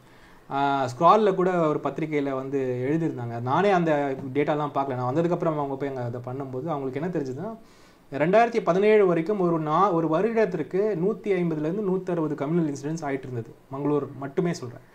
அந்த 2 வருடத்தில் 2018-19 அந்த 2 வருடத்தில் 3-4 அவ்வளோதான். 17-18 இருந்தது 3 அல்லது 180 3-4 ஆயிடுச்சு. அப்போது எங்கேயோ ஒரு இடத்துல அட்மினிஸ்ட்ரேஷன் வந்து அன்பயஸ்டாக இருந்தாலோ இல்லை வந்து இந்த மாதிரி பேக்ரவுண்டில் என்னென்ன நடக்குது அவங்களெல்லாம் கண்ட்ரோல் பண்ணுறதுக்கு முயற்சி செய்தாலும் கண்டிப்பாக அதெல்லாம் கண்ட்ரோல் பண்ணலாம். அதில் அவங்களும் வாலாட்ட மாட்டாங்க. அவங்களுக்கு தெரியும் வாலாட்டினா மாட்டிப்போன்ட்டு. ஸோ அதனால் வந்து எங்கே இவங்க வந்து வாழை விரிக்கிறாங்களோ எல்லா மாவட்ட ஆட்சியர்களும் சரி, அங்கே இருக்கிற காவல்துறை கண்காணிப்பாளர்களும் சரி, இன்டெலிஜென்ஸும் சரி ரொம்ப கிளியராக இவங்களை டார்கெட் பண்ணி கிளியர் கட்டாக இதை வந்து பட்லேயே எடுக்கணுன்றது என்னுடைய மாட்டுக்கிறதே கிடையாது. ஏன்னா இதில் என் பிள்ளைய மாட்டலாம் இவங்க குரூப்பில். இப்போ என் பிள்ளை வேலை இல்லாமல் இருக்குது, வெளியே போகுது, யார் கூட வருதுன்னு எனக்கு தெரியல. இவங்க என்ன பண்ணுவானுங்க, கூட்டிகிட்டு போய் உனக்கு வந்து யோகா சொல்லித்தரேன், அதை சொல்லித்தரேன், இதை சொல்லித்தரேன்னு சொல்லிட்டு உட்கார வச்சு ஃபஸ்ட்டு உன்னை வந்து எதுக்கோ ஒரு விஷயத்துக்கு சப்ஸ்டன்ஸ் அபியூஸ் பண்ண வச்சுருவாங்க. உன்னை வந்து காசு கொடுத்து உனக்கு ஒரு சப்ஸ்டன்ஸ் அபியூஸ் கிரியேட் பண்ணிடுவாங்க, உனக்கு ஒரு டிபெண்டன்சி கிரியேட் பண்ணிடுவாங்க. அதுக்கப்புறம் கஞ்சாவோ மதுவோ ஏதாவது ஒரு சம் ட்ரக். ஏன்னா மீண்டும் அவங்க கிட்ட நீங்கள் அவங்கள தேடி போகணும். ஸோ எப்படி நம்ம வந்து ஒரு ரவுடி எலிமெண்ட் வந்து நம்ம பிள்ளைய ரவுடி எலிமெண்ட் கிட்ட விடமாட்டோமோ அதே மாதிரி இவங்க குரூப்லையும் விட்டுறக்கூடாது. இவங்க குரூப்பில் விட்டோன்னா கொண்டு போய் நடுக்கடலாம் தள்ளுவாங்க. ஏன்னா ஆரம்பத்தில் யோகா மந்திரம் சொல்லித்தரேன்ட்டு தான் ஆரம்பிப்பாங்க. ஆனால் ரியல் இன்டென்ஷன் இந்த மாதிரி போதை வஸ்துக்கள் அல்டிமேட்லி இந்த மேட்சோ ஹைப்பர் மேட்சோயிசம்னு சொல்லுவோம்ல, அந்த ஆண்மைன்னு பேசுவாங்க. ஆண்மைத்தனம், கெத்து, ஆண்மைத்தனம்னு பேசினாரு. அந்த ஆண்மைத்தனம்னா இதுதான். அதை வந்து உருவாக்கி அந்த பசங்களை முறுக்கேற்றி அவங்களுக்கு வந்து அதுவும் அந்த அந்த அந்த அந்த டீன் ஏஜில் அந்த அடாலசன்ஸில் வந்து இது ரொம்ப குயிக்காக ஒர்க் ஆகும் அந்த பசங்க கிட்ட. இன்னொரு விஷயம் என்னன்னா, இதில் இருக்கிற தலைவர்கள், இங்கே இருக்கிற மத தலைவர்கள், இங்கே இருக்கிற மதத்தை சார்ந்த ரொம்ப முக்கியமான பர்சன்ஸ் எல்லாம் இதை ரொம்ப கிளியராக நோட் பண்ணணும். இந்த பாலிடிக்ஸில் போய் அவங்க மாட்டிக்கக்கூடாது. நான் இந்த மதத்துலையும் சொல்கிறேன், அந்த மதத்துலையும் சொல்கிறேன், கிறிஸ்தவ மதத்தையும் சொல்கிறேன். இந்த பாலிடிக்ஸில் போய் மாட்டிக்கக்கூடாது. ரெண்டாவது, அவங்களுக்குள்ளே யார் எக்ஸ்ட்ரீம் எலிமெண்ட் இருக்காங்களோ அவங்க ஒதுக்கணும். அவங்கள என்கரேஜே பண்ணக்கூடாது. அவங்க கூப்பிடுற ஃபோரமுக்கு போகக்கூடாது. அவங்க அப்படி பண்ணாலே வழிய இதை வந்து நம்ம வந்து ஒரு சமுதாயமாக சேர்ந்து இதை எதிர்க்கணும். ஏன்னா இன்னைக்கு கொரோனா மாதிரி இது ஒரு நோய்ங்க. இந்த கொரோனாவை உங்கள் வீட்டில் எதிர்த்து என் வீட்டில் எதிர்த்து போகிறது நம்மள எல்லா வீட்லையும் நம்ம எதிர்த்து தான் ஆகணும். ஸோ அதனால் வந்து இன்னைக்கு வரைக்கும் நம்ம வந்து ஒரு நல்ல விதமாக மற்ற ஸ்டேட்ஸோட கம்பேர் பண்ணும்போது அருமையாக போய் கொண்டிருக்கும் ஒரு மாநிலத்தை இவர்கள் கெடுப்பதற்கு இதுதான் இவருக்கு ஃபார்முலா. இப்போ அண்ணாமலையோட அட்வான்டேஜ் என்னென்னா இவர் வந்து போலீஸில் இருந்திருக்காரு. ஸோ இவருக்கு எல்லா விதமான திருட்டுத்தனமும் தெரியும், எல்லா விதமான இன்டர்னல் டீட்டெயில்ஸும் தெரியும். ஸோ அதை இன்னும் அவர் இன்டெலிஜென்ட்டாக பண்ணுறதுக்கு ட்ரை பண்ணுறாரு. ஆனால் தமிழ்நாட்டில் அது ஒர்க் அவுட் ஆக மாட்டேங்கிறார். ஆனாலும் கூட நான் என்ன ரெக்வெஸ்ட் வைக்கிறேன்னா, இது எதுக்கு இங்கே பண்ணுறீங்க? இதுதான் 1000 வேலை இருக்குங்க, எங்கேயாவது ஏதாவது கிடைக்கும். இங்கே ஏற்கனவே ஒரு ஆல் இண்டியா சர்வீஸ்ல வந்துட்டீங்க, இதுக்கு மேலே என்ன பேரும் புகழும் வாங்கிட போறீங்க? மேக்ஸிமம் ஒரு மினிஸ்டர் ஆயிருவீங்களா, இல்லைன்னா பிரதம மந்திரி ஆக போறீங்களா? ஆய்க்கோங்க, போய் ஆய்ப்போய். ஆனால் உங்கள் வீட்டை ஏன் கொளுத்துறீங்க? உங்கள் வீட்டை ஏன் கொளுத்துறீங்க? அதுதான் என்னுடைய ஒரு பணிவான ரிக்வெஸ்டாக இருக்கும். இப்போ நீங்கள் இதுக்கு முன்னாடி இது கேட்ட இந்த விஷயத்துக்கு வரேன். குறிப்பாக திரு அண்ணாமலை அவர்களே வந்து, நான் ஏன் அண்ணாமலை என்ற தனிநபர்களை பற்றி இந்த நேர்காணல் அமைவதற்காக நான் இங்கே வரல. ஆனால் ஏன் வந்து திரு அண்ணாமலை அவர்களை பற்றி நாம் பேசித்தான் ஆக வேண்டும் என்றால், இது அண்ணாமலை என்ற புள்ளியிலிருந்து தான் இந்த திருக்காட்டுப்பள்ளி மாணவியோட சம்பவமே உருவாகுது. அதுக்கு முன்னாடி காவல்துறை 16 அன்றே காவல்துறை வழக்கு பதிவு செய்து விட்டார்கள். அந்த பெண் யாரை குறிப்பிட்டாரோ அந்த வார்டன் சகாயமேரி என்பவரை 78 வயது அவருக்கு, அவரை கைது செய்து சிறையில் அடைத்து விட்டார்கள். இது போலீஸை பொறுத்தவரை திஸ் வாஸ் நார்மல் சூசைட். ஃபர்தராக அவங்க இன்வெஸ்டிகேட் பண்ணியிருந்தால் அந்த வார்டன் காரணம் இல்லை, வீட்டைச் சேர்ந்தவர்கள் தான் காரணம் என்பதை காவல்துறையினர் கண்டுபிடித்திருக்க கூடும். இது செய்தியாகவே ஆகாமல் இது புதைந்து போயிருக்கக்கூடும். ஆனால் 20ஆம் தேதி மாலை 20 ஜனவரி அன்று மாலை 4 மணிக்கு திரு அண்ணாமலை அவர்கள் தான் இந்த குழந்தையோட, நீங்கள் சொன்னீங்க 2 செக்ஷன் சொன்னீங்க, junior justice act and பாக்ஸோ act, 2 act சொன்னீங்க. இந்த ஆக்ட் எல்லாம் திரு அண்ணாமலை அவர்கள் கட்டாயம் படித்திருப்பார். அவர் தட்சிண கன்னடாவில் காவல்துறை அதிகாரியாக பணியாற்றிய அந்த சமயத்திலேயே இது போன்ற வழக்குகள், பல்வேறு வழக்குகள் வந்திருக்கும். சரி, அப்படியே அது போன்ற வழக்குகளை அவர் டீல் பண்ணலனாலும் கூட சர்தார் வல்லபாய் பட்டேல் போலீஸ் அகாடமியில் பேசிக்காக இந்த லாஸ்லாம் how சென்சிட்டிவ்லி you should deal with kids and ஜுவனைல்ஸ்ன்றது சொல்லி கொடுத்துருப்பாங்க. அப்படி இருக்கும்போது அண்ணாமலை அவர்கள் தட்சிண கன்னடாவில் உடுப்பி பகுதியில் ஒரு மாவட்ட காவல் கண்காணிப்பாளராக இருக்கிறார் என்றாலே, அவருடைய மாவட்டத்தில் ஒரு கட்சியை சேர்ந்த ஒருவர் ஒரு 16 வயது குழந்தையோட மரண வாக்குமூலத்தை இப்படி ஒரு சமூக வலைத்தளத்தில் பதிவிட்டு மதக்கலவரத்தை தூண்டுவது போன்ற முயற்சிகளில் அவர் ஈடுபட்டிருக்கார் என்றால், திரு அண்ணாமலை அவர்கள் அங்கே எஸ்பியாக இருந்திருந்தானா எஃப்ஐஆர் போட்டு தூக்கி அவனை ரிமாண்ட் பண்ணியிருப்பார். பண்ணணும், அது மேண்டேட். ஏன்னா அந்த லாவை ப்ரொடெக்ட் பண்ணுறதுக்கு தான் அவர் இருக்கார். அப்படி இருக்கும்போது கட்சியில் வேற யாரோ ஒரு அன்னோன் மெம்பர்ஸோ யாரோ பண்ணியிருந்தாங்கன்னா பரவாயில்ல. நான் ரொம்ப கான்ஷியஸாக சொல்கிறேன், திரு அண்ணாமலை அவர்கள் ஒரு மத ரீதியான பதட்டத்தை உருவாக்க வேண்டும் என்ற நோக்கத்தில் தான் இந்த வீடியோவை அவரோட ட்விட்டர் பக்கத்திலே அவர் பதிவிட்டார். நான் பார்க்குறேன், யாரோ போட்டதை இது உண்மையான விசாரிங்கன்னு திரு அண்ணாமலை அவர்கள் சொல்லியிருந்தால் எனக்கு பிரச்சனை கிடையாது. ஆனால் ஒரு அண்ணாமலை அவர்கள் அதை போட்டுட்டு, இந்த வீடியோவை போட்டுட்டு அடுத்த வரியில் என்ன போடுறாருன்னா, தமிழகத்தில் கட்டாய மத மாற்றம் என்ற விஷச்செடி பரவி வருகிறது அப்படின்ட்டு போடுறாரு. கிட்டத்தட்ட ஒரு வாரம் கழித்து இன்றைக்கி பார்த்தீங்கன்னா மிஸ்டர் செந்தில், இன்றைக்கி என்ன வருதுன்னா, இந்த வீடியோ 17ஆம் தேதி ஷூட் பண்ணப்பட்டிருக்கு. 20 அந்த குழந்தை இறக்கிறது. 17 அல்லது 18 வந்து இந்த வீடியோ ஷூட் பண்ணப்பட்டிருக்கு. 20 அந்த குழந்தை இறக்கிறது. அந்த 20 அதற்கு ஏற்கனவே 4 வீடியோ ஷூட் பண்ணியிருக்காங்க. 20 அந்த குழந்தை இறந்த பிறகு இறக்கும் வரை காத்திருந்து திரு அண்ணாமலை அவர்கள் இந்த வீடியோவை வெளியிட்டார் அப்படின்றத இன்றைக்கி காவல்துறை தரப்பிலிருந்து திரு அண்ணாமலை அவர்கள் மீது வைக்கக்கூடிய ஒரு குற்றச்சாட்டு. நீங்கள் சொன்னீங்க, ஐபிஎஸ் ஆஃபீஸராக இருந்துட்டீங்க, சொசைட்டியில் பல செல்வாக்குகளை நீங்கள் சந்தித்து, இதுக்கு மேலே உங்களுக்கு என்ன வந்துட போகுது அப்படின்னு கேட்டீங்க. கிட்டத்தட்ட நீங்கள் இந்த மங்களூரில் எப்படியாவது ஒரு கலவரத்தை உருவாக்க வேண்டும் என்ற நோக்கத்தில் மங்களூரை சேர்ந்த அரசியல்வாதிகள் எப்படி செயல்பட்டார்களோ அதை போல மங்களூர் போல தமிழகத்தையும் மாற்ற வேண்டும் என்ற எண்ணத்தில் தான் திரு அண்ணாமலை அவர்களே இதை செஞ்சாருன்ற சந்தேகம் எனக்கு இருக்குது. நான் மீண்டும் மீண்டும் நீங்கள் குறிப்பிடுவது போலவும் நானும் என்ன குறிப்பிடுகிறேன் என்றால், இதை வேறு யாராவது செஞ்சிருந்தானா நான் இவ்வளவு சீரியஸாக பார்க்க மாட்டேன். வேற an IPS officer, you know the law, you are trained, you know how to deal with such communally sensitive issues. மாறாக you are provoking communal tension அப்படின்ற போது எனக்கு உள்ளபடியே ரொம்ப வருத்தமாக இருக்குது. இதை அவர் எப்படி ஹேண்டில் பண்ணியிருக்கணும், இது திரு அண்ணாமலை அவர்கள் இதை செய்ததற்கு பின்னால் என்ன இருக்குன்னு பார்க்குறீங்க? ஏன்னா இவரும் நீங்கள் பணியாற்றிய பகுதியிலேயே பணியாற்றிருக்கார் திரு அண்ணாமலை அவர்கள். அவர் எனிவே நான் அவருடைய இன்டென்ஷன்ஸ்க்கெல்லாம் நான் ரொம்ப உள்ளே போக விரும்பல. எனக்கே பேசுகிறதுக்கே ரொம்ப ஒரு மாதிரியாக இருக்குது. அது not expected from this category. ரொம்ப கர்நாடகாவில் இருக்க எல்லா விஷயத்தையும் காப்பி பண்றாரோன்னு எனக்கு தோணுது. அவர் வந்ததுலேருந்தே இந்த ஆங்கிளுக்கு தான் எல்லா விஷயங்களும் நீங்கள் பார்த்தீங்கன்னா கர்நாடகாவில் நடக்கிற அனைத்து விஷயங்களும் அப்படியே காப்பி புக்காக இங்கே கொண்டு வர ட்ரை பண்ணார். அஃப்கோர்ஸ் இது எல்லா கம்யூனல் பாலிடிக்ஸ் எல்லாமே மங்களூர் உடுப்பி அந்த கோஸ்டல் இடத்துலேருந்து அவர் இம்போர்ட் பண்ணுறாரு. இவருக்கு அட்வைஸ் பண்ணுறவங்களும் கர்நாடகாலேருந்து தான் வராங்க. இவர் எலெக்ஷனில் பண்ணும்போது இவருக்கு வேலை செய்ய போகணும். அரவக்குறிச்சிக்கு நானும் போயிருந்தேன் அந்த டைமில். அப்போ வந்து பார்த்தீங்கன்னா ரோட்லெல்லாம் எல்லாம் நம்ம கர்நாடகாஸு சுற்றிட்டு இருக்காங்க இங்கே அங்கேயும். இவங்கெல்லாம் எங்கேருந்து வந்தாங்க பார்த்தா அண்ணாமலைக்காக வேலை செய்யறேன்னு சொல்லிட்டு 100-150. ஸோ அரவக்குறிச்சியில் கர்நாடகாவிலிருந்து வந்து அண்ணாமலைக்காக பணியாற்றினாங்க. அவங்க வேலை செய்யல, கர்நாடகாவில் கூப்பிட்டு வந்தாங்க ஆளுங்க.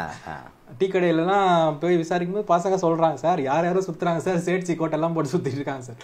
ஸோ அதுக்கு வேலை செய்யறதுக்கும் அங்கிருந்து வர நீங்க சொன்னது ஒரு முக்கியமான பாயிண்ட். ஏன்னா அண்ணாமலையோட பிஜேபி கட்சிக்குள்ளேயே அண்ணாமலையை தீவிரமாக அவருக்கு வந்து காட்ஃபாதர் மாதிரி இருந்து அவரை என்கரேஜ் பண்றது யாருன்னு கேட்டீங்கன்னா திரு சி.டி. ரவி, கர்நாடகாவை சேர்ந்த திரு சி.டி. ரவி, திரு பி.எல். சந்தோஷ் அவர்கள். ஸோ கர்நாடகாவை சேர்ந்த லீடர்ஸ் தான் பண்றாங்க. ஒரு 15 டேஸ்க்கு முன்னாடி பிரதமரோட கான்வாய் நிறுத்தினதுக்காக அவர் தேஜஸ்வி சூர்யாவை கூட்டிட்டு வந்து தான் இங்க ஒரு ஆர்ப்பாட்டத்தை நடத்தினார்ன்றது நீங்க பார்த்துருக்கீங்கன்னு நினைக்கிறேன். அந்த தேஜஸ்வி சூர்யா இஸ் a பக்கா boycott, religious boycott. He is a communal gunda. He is a new age gunda. இந்த நியூ ஏஜ் குண்டாவுடைய ஃபார்முலா இவர் இங்க ஃபாலோ பண்றாரு. சிமிலர்லி அவரும் அதே மாதிரி தான் அங்க அந்த NRCCA மூவ்மெண்ட்ல, இந்த பீக் ஆஃப் தி மூவ்மெண்ட்ல அங்க போராடிட்டு இருந்த எல்லா தொழிலாளிகளையும் பார்த்து நீங்கெல்லாம் என்ன 10 பைசாக்கு சைக்கிள் பஞ்சர் ஓட்டுற ஆளுங்கன்னு பேசினவர் அவர். அந்த மாதிரி ஒரு அவர் வந்து ஒரு விதமான ஜாதி வெறியும் இருக்கிற ஒரு ஆள், எல்லாத்தையும் சேர்ந்து அவர் தான் இவருக்கு பிரைமரி அட்வைசர். இப்போ இந்த கட்டாய மதமாற்ற சட்டமும் அங்கிருந்து தான் இம்போர்ட் பண்ணியிருக்காப்புல. இப்போ கர்நாடகாவில் இப்போ அதை ஏற்றிருக்காங்க. இந்த பொம்மை வந்ததுக்கப்புறம் பொம்மை வந்து எடியூரப்பா மாதிரி இல்லை, அவர் இன்னும் பேர் வாங்கணும். இவங்க எல்லாம் எப்படின்னா இந்த சைக்காலஜியில் வந்து ஹை கான்ஃப்ளிக்ட் பர்சனாலிட்டின்னு சொல்லுவோம். அதாவது இவங்களுடைய ஹை கான்ஃப்ளிக்ட் பர்சனாலிட்டி எப்படின்னா இவங்க சைக்காலஜியில் திஸ் இஸ் a terminology.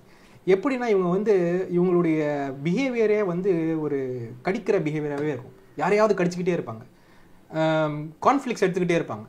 அந்த கான்ஃப்ளிக்ஸ் அவங்கள பொறுத்த வரைக்கும் அந்த கான்ஃப்ளிக்ஸ் எடுக்கிறதுடைய என்ன ரீசன்னா, அந்த பிரைமரி பாஸ் இருக்கார்ல, இப்படி கான்ஃப்ளிக்ட் எடுத்தால் தான் நம்ம அவர் கூட க்ளோஸாக போகலான்னு அவங்களுக்கு ஒரு எண்ணம் உண்டு. இது நீங்கள் சொல்ற இந்த பேட்டர்ன் வந்து ஐடி கம்பெனிஸ்ல நிறைய பார்க்கலாம். பாஸை ப்ளீஸ் பண்றதுக்கு கீழே டீம் லீடர் வந்து சரியா பிடிச்சி ப்ராஜெக்ட் லீடர் கீழே இருக்கிறவங்கலாம் போட்டு டார்ச்சர் பண்ணணும். அவனுக்கு என்னன்னா அடுத்த அப்ராட் அசைன்மெண்ட் போகணும், பாஸை ப்ளீஸ் பண்ணணும். சரியா இருக்கு. அதுவும் ஒரு கொள்கை சார்ந்த விஷயத்துல கூட வரமாட்டாங்க. எப்படின்னா பாஸை யாரையாவது ஏதாவது சொல்லிட்டா அவனை தான் கடிப்பாங்க. அப்போ இவங்க பாஸ் கூட நம்ம க்ளோஸ் ஆகிறதுக்கு இதுதான் இப்படிதான் வழி அப்படின்றது இவங்களுடைய லாஜிக். அதனால தான் நீங்கள் பார்த்தீங்கன்னா மோதிஜின்னு பேர், என்ன மோதிஜி, அவர் ஒரு பிரதம மந்திரி வந்துட்டாரு போறாரு, இன்னும் 10 வருஷத்துல இருப்பாரு, யாரு கண்டா. ஸோ அப்படிப்பட்ட ஒருத்தர் மேலே நீங்கள் வந்து திருப்பி ஒரு மனிதர் சார்ந்த ஒரு விஷயத்தை வைக்கும்போது இதெல்லாம் ஒரே பர்சனாலிட்டி மேட்சாக நான் பார்க்குறேன். கர்நாடகாவிலேருந்து இந்த என்டையர் இந்த கட்டாய மதமாற்ற சட்டத்தை அப்படியே இங்கே கொண்டு வரணும்னு நினைக்கிறாரு. கர்நாடகாவில் அடுத்தது அவங்க ஒன்று பண்ணாங்கன்னா இவர் இங்கே பண்ணுவார். இப்படி தான் நீ இவர் என்ன பண்ண போறாருன்னு நீங்கள் அங்கே பார்த்து தெரிஞ்சுக்கலாம். அவ்வளோதான், வேற ஒன்றுமே பெருசாக ஒன்றும் டிஃப்ரென்ஸ் இருக்காது. அதனால் அட்லீஸ்ட் வந்து இங்கே இருக்கிற விஷயங்கள், இங்கே இருக்கிற பிரச்சனைகளை அட்லீஸ்ட் உள்வாங்கி அரசியல் செய்யணும். இல்லைன்னா யாரையாவது இங்கே இருக்கிறவங்கள கேட்டு செய்யணும். இது எல்லாத்தையும் நீங்கள் கர்நாடகாவில் இம்போர்ட், உங்களுக்கு அட்வைஸும் அங்கேருந்து வருது, எல்லாமே இங்கேருந்து வருது. பிஜேபி, இது கர்நாடகா பிஜேபி நடக்குதுன்ற எனக்கு ஒரு டவுட்டாக இருக்குது. ஸோ அதனால் வந்து இன்னைக்கு இவங்க பண்ணது இந்த கேஸில் திருக்காட்டுப்பள்ளி கேஸில் பண்ணது வந்து அட்ராஷியஸ். இதை விட வந்து ஒரு அட்ராசிட்டி நம்ம பார்க்கவே முடியாது. அதில் ஒரு குழந்தை இன்வால்வ் ஆகிருக்கு, ஒரு குடும்பம் இன்வால்வ் ஆகி, ஒரு இன்ஸ்டிடியூஷன் இன்வால்வ் ஆகிருக்கு. எதையுமே பார்க்காமல், எந்த விதத்தை பற்றியும் கவலைப்படாமல், மனிதத்தன்மை பற்றியே கவலைப்படாமல் இவங்க முன்னே எடுத்து போகிறாங்கன்னா, இவங்க வந்து இன்னைக்கு அரசாங்கம் மட்டும் இவங்களுக்கு சைடில் இருந்ததுன்னு வச்சுக்கோங்களேன், இவங்க வேற லெவலுக்கு போவாங்க. அதனால அரசாங்கத்தையும் நான் வந்து ஒரு கேட்டுக்கிற விஷயம் என்னன்னா, இந்த மாதிரி விஷயங்கள்ல அது அண்ணாமலையாக இருக்கட்டும், வேற யாராக இருக்கட்டும், வேற ஒரு குரூப்பாக இருக்கட்டும், இல்லை ஒரு இன்னும் ஒரு ஸ்ட்ராங் வேற குரூப்பாக கூட இருக்கட்டும், இந்த மாதிரி வன்முறையை தூண்டுபவர்களை நீங்கள் வந்து எந்த காரணத்துக்கும் நீங்கள் பக்ஷ் பண்ணவே கூடாது. அது உங்கள் சொந்த கட்சியாக இருந்தாலும் சரி, அங்கேயே அவனை கட் பண்ணி வச்சாதான் சமுதாயம் முன்னே செல்லும். நீங்கள் இதை தொடங்குனதுனால நான் இதை கேட்குறேன். நீங்கள் வந்து your running the administration in communal sensitive districts இன் கர்நாடகா. நான் ஃப்ராங்காக இப்போது இங்கே தமிழகத்தில் நடப்பது உங்களுடைய கூட்டணி கட்சியின் ஆட்சி தான். இருந்தாலும் என்னுடைய பர்சனல் ஒப்பீனியன், தமிழக அரசும் காவல்துறையும் அரசு நிர்வாகமும் இதை சரிவர கையாளவில்லை அப்படின்றது என்னோட ஃபீலிங்காக நான் சொல்கிறேன். இப்போ நீங்கள் சொன்னீங்க அங்கே ஒரு டெத்து நடந்துச்சு, நைட்டே போனேன், நான் வந்து அங்கே சம்பவ இடத்துக்கு போனேன், ஃபஸ்ட்டு பாடி கிரிமேட் பண்ணுறது தான் என்னோட வேலையாக இருந்துச்சு. அண்ட் வந்து இதுக்கான கவுண்டர் மெஷரும் நீங்கள் எடுத்திருப்பீங்க. அரசு தரப்புலேருந்து ப்ரெஸ் ரிலீஸ், இது கம்யூனல் மர்டரில் அக்யூஸ்ட் அரெஸ்டடு, ரிமாண்ட் பண்ணியாச்சு, இது மத ரீதியான கொலை கிடையாது, 2 பேருக்கும் தொழில் தகராறு இருந்திருக்கு, அதனால் தீபக் என்ற அந்த இளைஞன் கொல்லப்பட்டான்ற இந்த கிளாரிஃபிகேஷன்லாம் இஷ்யூ பண்ணி நீங்கள் அந்த பப்ளிக் கிட்ட இவங்களோட இந்த பாய்சனஸ் கேம்பெயின் ரீச் ஆகாத மாதிரி யூ என்ஷூர் தட். தமிழகத்தில் எனக்கு திருக்காட்டுப்பள்ளி விவகாரத்தை எடுத்துக்கொண்டிருக்கின்றால் தமிழக அரசும் காவல்துறையும் நிர்வாகமும் இந்த பிரச்சனையோட தீவிரத்தன்மை, சீரியஸ்னஸ் புரிஞ்சுக்காம இவர்கள் இதை தமிழ்நாடு தானே இங்கே அப்படிலாம் ஆகாதுன்ற மாதிரியோ, இல்லை பிஜேபி இப்படி ஒரு திட்டங்களை எல்லாம் சதித்திட்டத்தை மனதில் வைத்து இதை செய்கிறார்கள்ன்றதை புரிந்து கொள்ளாமலோ ஒரு லைட்டாக இதை அப்ரோச் பண்ணிட்டாங்களோன்ற ஃபீலிங் எனக்கு இருக்குது. ஏன்னா கிட்டத்தட்ட மோர் தென் 12 days ஒரு Innocent girl tight and that two வீட்டில் இருக்கக்கூடிய ஒரு domestic இஷ்யூனால she consumed poison. But 12 நாளாக இன்க்ளூடிங் நேஷனல் மீடியா இன்னைக்கு தமிழ்நாட்டில் ரிலீஜியஸ் கன்வர்ஷன்ற ஒரு ஒரு ஒரு நரேட்டிவை இவங்க செட் பண்ணிட்டாங்க. This is being debated across the country, national media and everywhere. And now government is in the defensive position and government is coming up with explanation after explanation. இதை தமிழக அரசு இந்த விஷயத்தையே எப்படி கையாண்டிருக்கணும்னு நீங்கள் நினைக்கிறீங்க? For example, let me tell you, you are the Thanjavur district magistrate, how you would have handle this? இல்லை, எனக்கு இதில் எப்படி பார்வை இருக்குன்னா, இவங்க இன்னும் நீங்கள் சொன்ன மாதிரி கொஞ்சம் லைட்டாக தான் எடுத்துகிட்டு இருந்திருக்காங்க. இது வரைக்கும் வந்து இது அவங்க டைரெக்டாக இந்த தமிழகத்தில் இதை ஃபேஸ் பண்ணலை. இதோடைய கான்சிக்வன்ஸ் அவங்களுக்கு வந்து இன்னும் அது விளங்கலை. எப்படி வந்து கீழே எப்படி மொபிலைஸ் ஆகும், எப்படி போலரைஸ் பண்ணுவாங்கன்றதை அவங்க இன்னும் விளங்கிக்கல. ஆனால் ரொம்ப சிம்பிளுங்க, நான் தான் சொல்கிறேனே, unbiased firm action. Unbiased firm action. ஒரு வீடியோ வருது, ஒருத்தர் வந்து நான் எடுத்தேன்னு சொல்கிறாரு. நீங்கள் மற்றவங்களாக இருந்தால் என்ன பண்ணியிருப்பீங்க? ஒரு ஸ்டேஷன் ஹவுஸ் ஆஃபீஸர், யார் இன்வெஸ்டிகேட்டிங் ஆஃபீஸரோ அந்த வீடியோ எங்கே யார் எடுத்த, எங்கேருந்து எடுத்தேன்னு அவனுக்கு ஒரு நோட்டீஸ் கொடுத்துருக்கணுமா இல்லையா? கண்டிப்பாக கொடுத்துருக்கணும். நோட்டீஸ் கொடுத்து போலீஸ் ஸ்டேஷன் வர சொல்லியிருக்கணுமா இல்லையா? விசாரணை பண்ணியிருக்கணுமா இல்லையா? அதெல்லாம் பண்ணாமல் என்னன்னா இவரோட டியூட்டி அது. ஏன்னா ஆல்ரெடி இந்த டெத் சம்பந்தமா police has registered an FIR and conducting investigation. அப்போ அவங்க அரெஸ்ட் பண்ணது அந்த பொண்ணு வார்டனை என்ன தொல்லை பண்ணிடுச்சுன்றதுனால ஒரு வார்டனை அரெஸ்ட் பண்ணி உள்ள வச்சிருக்காங்க. இப்போ அண்ணாமலை சொல்றது பாத்தீங்கன்னா ரிலீஜியஸ் கன்வர்ஷன் புது ஆங்கிள் வருது. உங்ககிட்ட இருக்கிற எவிடன்ஸ் எங்களுக்கு கொடுங்க, இந்த வீடியோ எப்போ ரெக்கார்ட் பண்ணுங்க. கண்டிப்பா ப்ளீஸ்.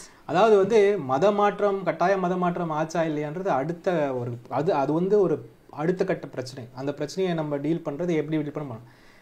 இதை வைத்து மத கலவரத்தை உருவாக்கும் தோரணையில் பேசுவது, ஒரு மதத்தை குறை சொல்வது, பாயிண்ட் அவுட் பண்ணுறது, இதை எல்லாத்தையும் நீங்கள் வந்து அப்படியே நிப்பிலே கட் பண்ணணும். இன்னொரு சிம்பிளான ஒரு விஷயம், 17ஆம் தேதி இந்த பொண்ணு பேசின வீடியோ அன்றைக்கே அண்ணாமலை கைக்கு வந்திருக்கும். எஸ், அண்ணாமலையே அன்றைக்கி கையில் கொடுக்கல, போலீஸ் கையில் கொடுக்கல. இந்த கேள்வி அண்ணாமலைகிட்ட கேட்கணும்ல நீங்கள். அப்போ அந்த பொண்ணு அதுதான் சொல்லுங்கள், டெட் பாடி பாலிடிக்ஸ் ஆகிற வரைக்கும் வெயிட் பண்ணுறாங்க. அப்போ இவங்களுக்கு எப்படி தெரியும் அந்த பொண்ணு இறக்க தான் போகுதுன்ட்டு? எதுக்காக வெயிட் பண்ணாங்க? இப்போ இதெல்லாம் பார்க்கும்போது எனக்கே பல டவுட்கள் வருது. என்ன ஆச்சு, அந்த பொண்ணை எப்படி ஃபோர்ஸ் பண்ணாங்க, இவங்க எப்படி பேச வச்சாங்க? ஏன்னா எனக்கு தெரியும் இவங்க எப்படி பண்ணுவாங்கன்ட்டு. அப்புறம் அவங்க அப்பா அம்மாவை எப்படி மிரட்டி வச்சுருக்காங்க, அந்த தீபக் ராவுடைய அப்பா அம்மா எப்படி மிரட்டி வச்சிருந்தாங்க அதே மாதிரி தான் மிரட்டி வச்சிருப்பாங்க. இதை நீங்க சொல்லுங்க. அவங்கள அங்க யாரையுமே ஆக்சஸ் பண்ண விட மாட்டாங்க. அவங்கள சுத்தி ஒரு 70 பேர், ஒரு 30-100 பேர் சுத்திக்கிட்டே இருப்பாங்க. அப்போ அவங்களுக்கு என்ன தோணும், ஐயோ நம்ம இப்போ எங்கேயாவது போனோம்னா நமக்கு பிரச்சனை ஆயிருப்போம். முதல்ல வந்து காசுப்பட்டுருக்கலாம்னா அவனா அது போக போக அவங்களுக்கு பயமாவே மாறிடும். இப்படி தான் அவங்க பண்றது. ஸோ இதெல்லாம் வந்து நீங்க கிரவுண்ட்ல பண்ணாம எஸ்பி வந்து அவங்க வந்து கிளாரிஃபை பண்ணாங்க. எனக்கு என்னவோ இந்த கிரவுண்ட் ஒர்க்கெல்லாம் முதல்ல தேவை. அப்போவே நிறைய விஷயங்கள் புரிஞ்சிருக்கும். ஸோ என்னவோ இவர் சொன்னதுக்கு வந்து பதில் சொன்ன மாதிரி மட்டும்தான் எனக்கு இருந்தது. அது வந்து இன் மை ஒப்பீனியன் இன்னும் கூட ஃபர்மாக இதில் இருக்கிற எல்லா பீனல் ப்ராவிஷன்ஸும், ஐபிசி கிரைம்ஸ் என்னென்ன பண்ணிக்கோ அதை எல்லாத்தையும் எடுத்து அவங்க ஆராய்ச்சி தான் ஆகணும். அதற்கு ஹைகோர்ட் இப்போ முட்டுக்கட்டையாக இருக்குன்னு சொல்கிறாங்க, வரும்போது அதை செய்யட்டும். ஆனால் நெக்ஸ்ட் டைம் வந்து டைம் வேஸ்ட் பண்ணக்கூடாது. டைம் வேஸ்ட் பண்ணி இப்படி ஆகுது போகுதுன்னெலாம் பார்க்கக்கூடாது. போலீஸ் தன் வேலையை இந்த மாதிரி விஷயத்தில் அந்த இம்ப்ரெஷன் இருக்குல்ல, அந்த சின்ன சின்ன பசங்க நான் சொல்கிறேன்ல, அவங்க மண்டையிலலாம் இருக்கும், எப்போ ஏதாவது பண்ண அவங்க என்கொயரி பண்ணுவாங்கப்பா அப்படின்ற மாதிரி அந்த ஒரு இது இருக்கணும். அந்த ரவுடி எலிமெண்ட்ஸ் எல்லாம் அந்த வில் பி வாழை சுருட்டிட்டு உட்காந்துருப்பாங்க. நம்ம கொஞ்சம் விட்டோம்னா அந்த ரவுடி எலிமெண்ட்ஸ் வாழை ஊற்றி விட்டுருவாங்க. அவ்வளோ விஷயம். அண்டு இங்கே திமுக அரசு வந்து இதை உறுதியாக கையாளாமல் கொஞ்சம் மென்மையான போக்கை கடைபிடிப்பதற்கு ஒரு காரணமாக நான் கருதுவது, இவங்க ரிலீஜியஸ் கன்வர்ஷன், ரிலீஜியஸ் ஆங்கிளை வந்து இதில் கொண்டு வந்துட்டாங்க. அதை தான் பிச் பண்ணிகிட்டு இருக்காங்க. ஸோ நம்ம வந்து இதில் வந்து அது மாதிரிலாம் ஒன்றும் கிடையாதுங்க அப்படின்னு சொன்னோன்னா, இன்றைக்கி திமுக அரசு மீது இவர்கள் சுமத்தும் குற்றச்சாட்டு, திமுக அரசு ஹிந்துஸ்க்கு எகென்ஸ்டாக இருக்குது, மைனாரிட்டிஸ் பக்கம் திமுக நிற்கிதுன்ற மாதிரி ஒரு குற்றச்சாட்டு. ஸோ அது மாதிரிலாம் நாங்கள் இல்லை அப்படின்றத நிரூபிக்கிறதுக்காக, இந்துக்கள் வாக்கு போயிடுமோன்றதுக்காக திமுக அரசு கொஞ்சம் ஒரு சாஃப்ட் பெடல்ட் அப்ரோச். ஏன்னா நீங்களே சொன்ன மாதிரி single Menen Annamalai created this issue. ஒரு இல்லாத கம்யூனல் விஷயத்தை அண்ணாமலை கிரியேட் பண்ணார். What prevented the government from issuing summons, and in case if he has indeed committed the offense, they could have arrested him. ஓகேவா? So இது மாதிரியான விஷயங்களில் உறுதியான நிலைப்பாடு எடுத்தோம் என்றால் இந்துக்களின் வாக்குகள் நம்ம இழந்துருவோமோன்ற எண்ணம், தயக்கம் திமுக அரசுக்கு இருக்கிறதாக நான் நினைக்கிறேன். கிரவுண்ட் லெவலில் டூ யூ ரியலி திங்க், நீங்கள் சொன்னீங்க தொடக்கத்தில் 100 பேர் தான் இருப்பாங்க, விரல் விட்டு எண்ணிடலாம், பெரும்பாலானோர் பீஸ் லவிங் பீப்புள். இந்த 10 பேர் 20 பேர் உட்காந்துட்டு தான் இவ்வளோ பஞ்சாயத்தை பண்ணுறாங்க. நீங்கள் எனக்கு ஒரு அட்மினிஸ்ட்ரேட்டராக நீங்கள் பல மாவட்டங்களில் பணியாற்றிய அடிப்படையில் உறுதியாக அரசு இப்படி இந்த விவகாரத்தில் இதில் மதமாற்றமும் கிடையாது, ஒரு புடலங்காயும் கிடையாது, இவங்க 2 பேர் இந்த பிரச்சனை பண்ணாங்கன்னா அரெஸ்ட் பண்ணி உள்ளே போட்டிருந்தா இதனால் பெரும்பான்மை வாக்குகளை நான் கர்நாடகாவில் என்ன நிலைமை அப்படின்றத நான் கேட்குறேன்.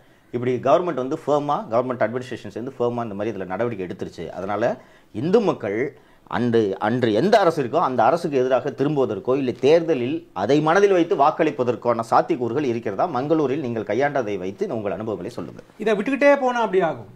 விட்டுக்கிட்டே நீங்கள் போனீங்கன்னா என்ன ஆகும்னா, இப்போது இது சேர்னிங்கில் அப்படியே போயிட்டே இருக்குதுன்னா எங்கேயாவது ஒரு இடத்துல ஒரு இன்சிடென்ட் ஆகலாம். அப்போ அந்த இன்சிடெண்ட்டை வச்சுக்கிட்டு அவங்க வேறு லெவலுக்கு கொண்டு போவாங்க. நீங்கள் எவ்வளோ குயிக்காக, நீங்கள் நெருப்பு மாதிரி தான், வெரி சிமிலர் டு ஃபயர். நீங்கள் இன்றைக்கி ஒரு மேட்ச் பற்ற வச்சுட்டு கொஞ்சமாக புகைச்சிட்டு இருக்குன்னா நீங்கள் வந்து அதை வந்து அணைக்கணும். நீங்கள் அது புகையது பார்த்துக்கலான்னா அது பெரிய நெருப்பாகும்போது உங்களால் ஒன்றும் பண்ண முடியாது. அதனால தான் சொல்கிறேன், அரசாங்கம் வந்து இந்த மாதிரி விஷயங்களை நீங்கள் யாருன்னு பார்க்காதீங்க.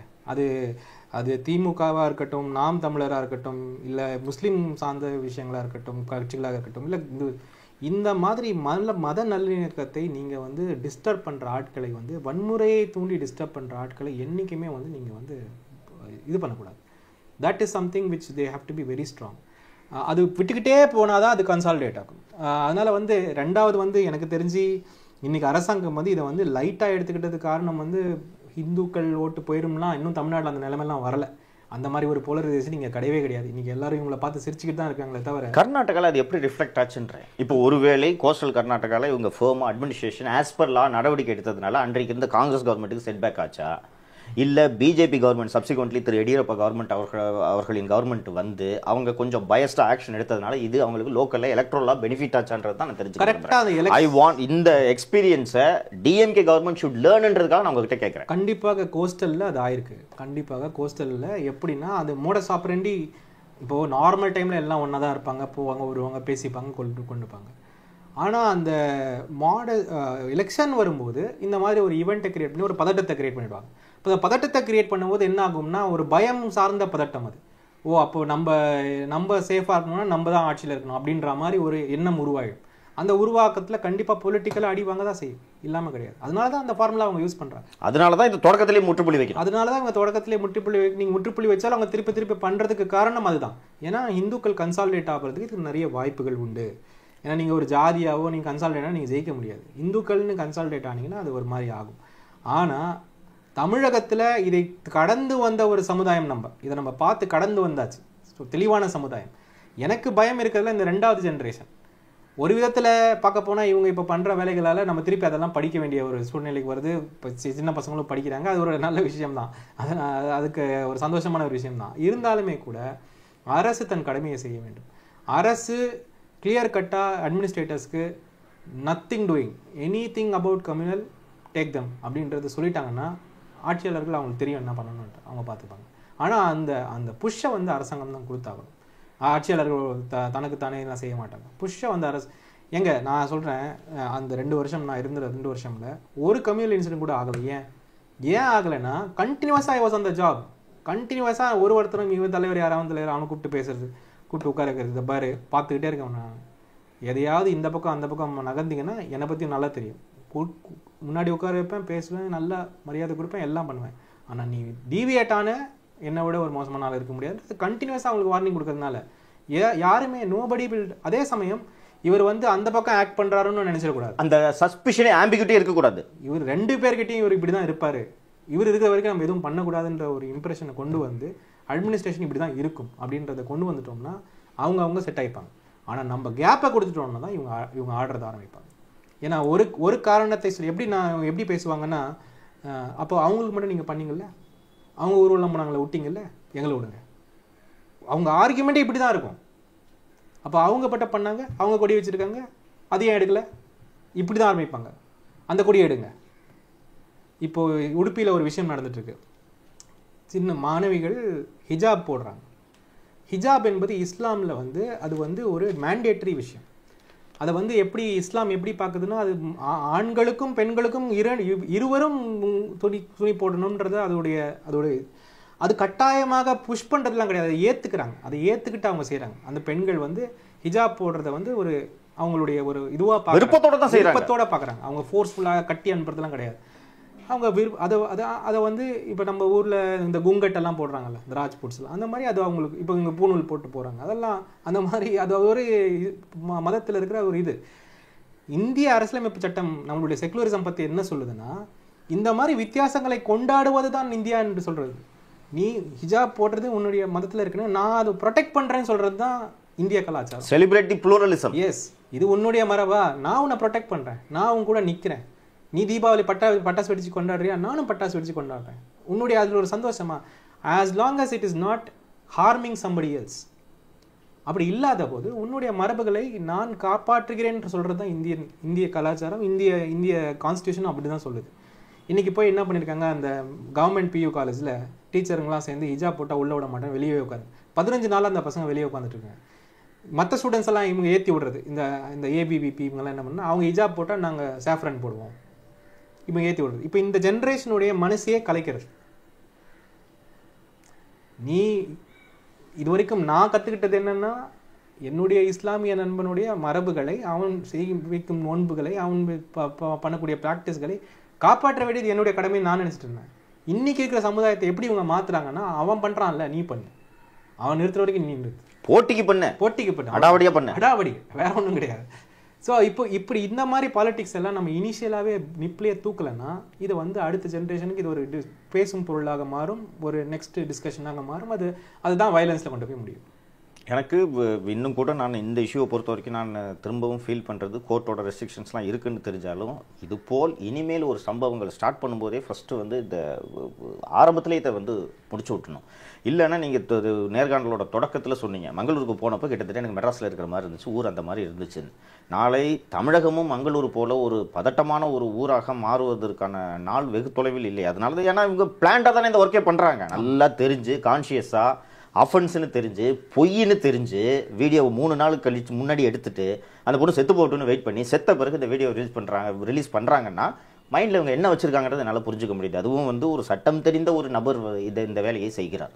அப்போது அரசாங்கம் இன்னும் உறுதியான நடவடிக்கைகளை எடுத்திருக்க வேண்டும். ரொம்ப ஃபேமாக இன்றைக்கி இருக்கக்கூடிய ஆஃபீஸர்ஸோட செட்டப் வந்து ரொம்ப ஃபேமாக இல்லை, கொஞ்சம் யோசிக்கிறாங்க, பிரச்சனையாக இருக்குமோ யோசிக்கிறாங்கன்னா, இன்னும் ஃபேமாக செயல்படக்கூடிய ஆஃபீஸர்ஸ் அந்த இடத்துக்கு டெப்யூட் பண்ணி இதை இன்னும் உறுதியாக கையாளணும்.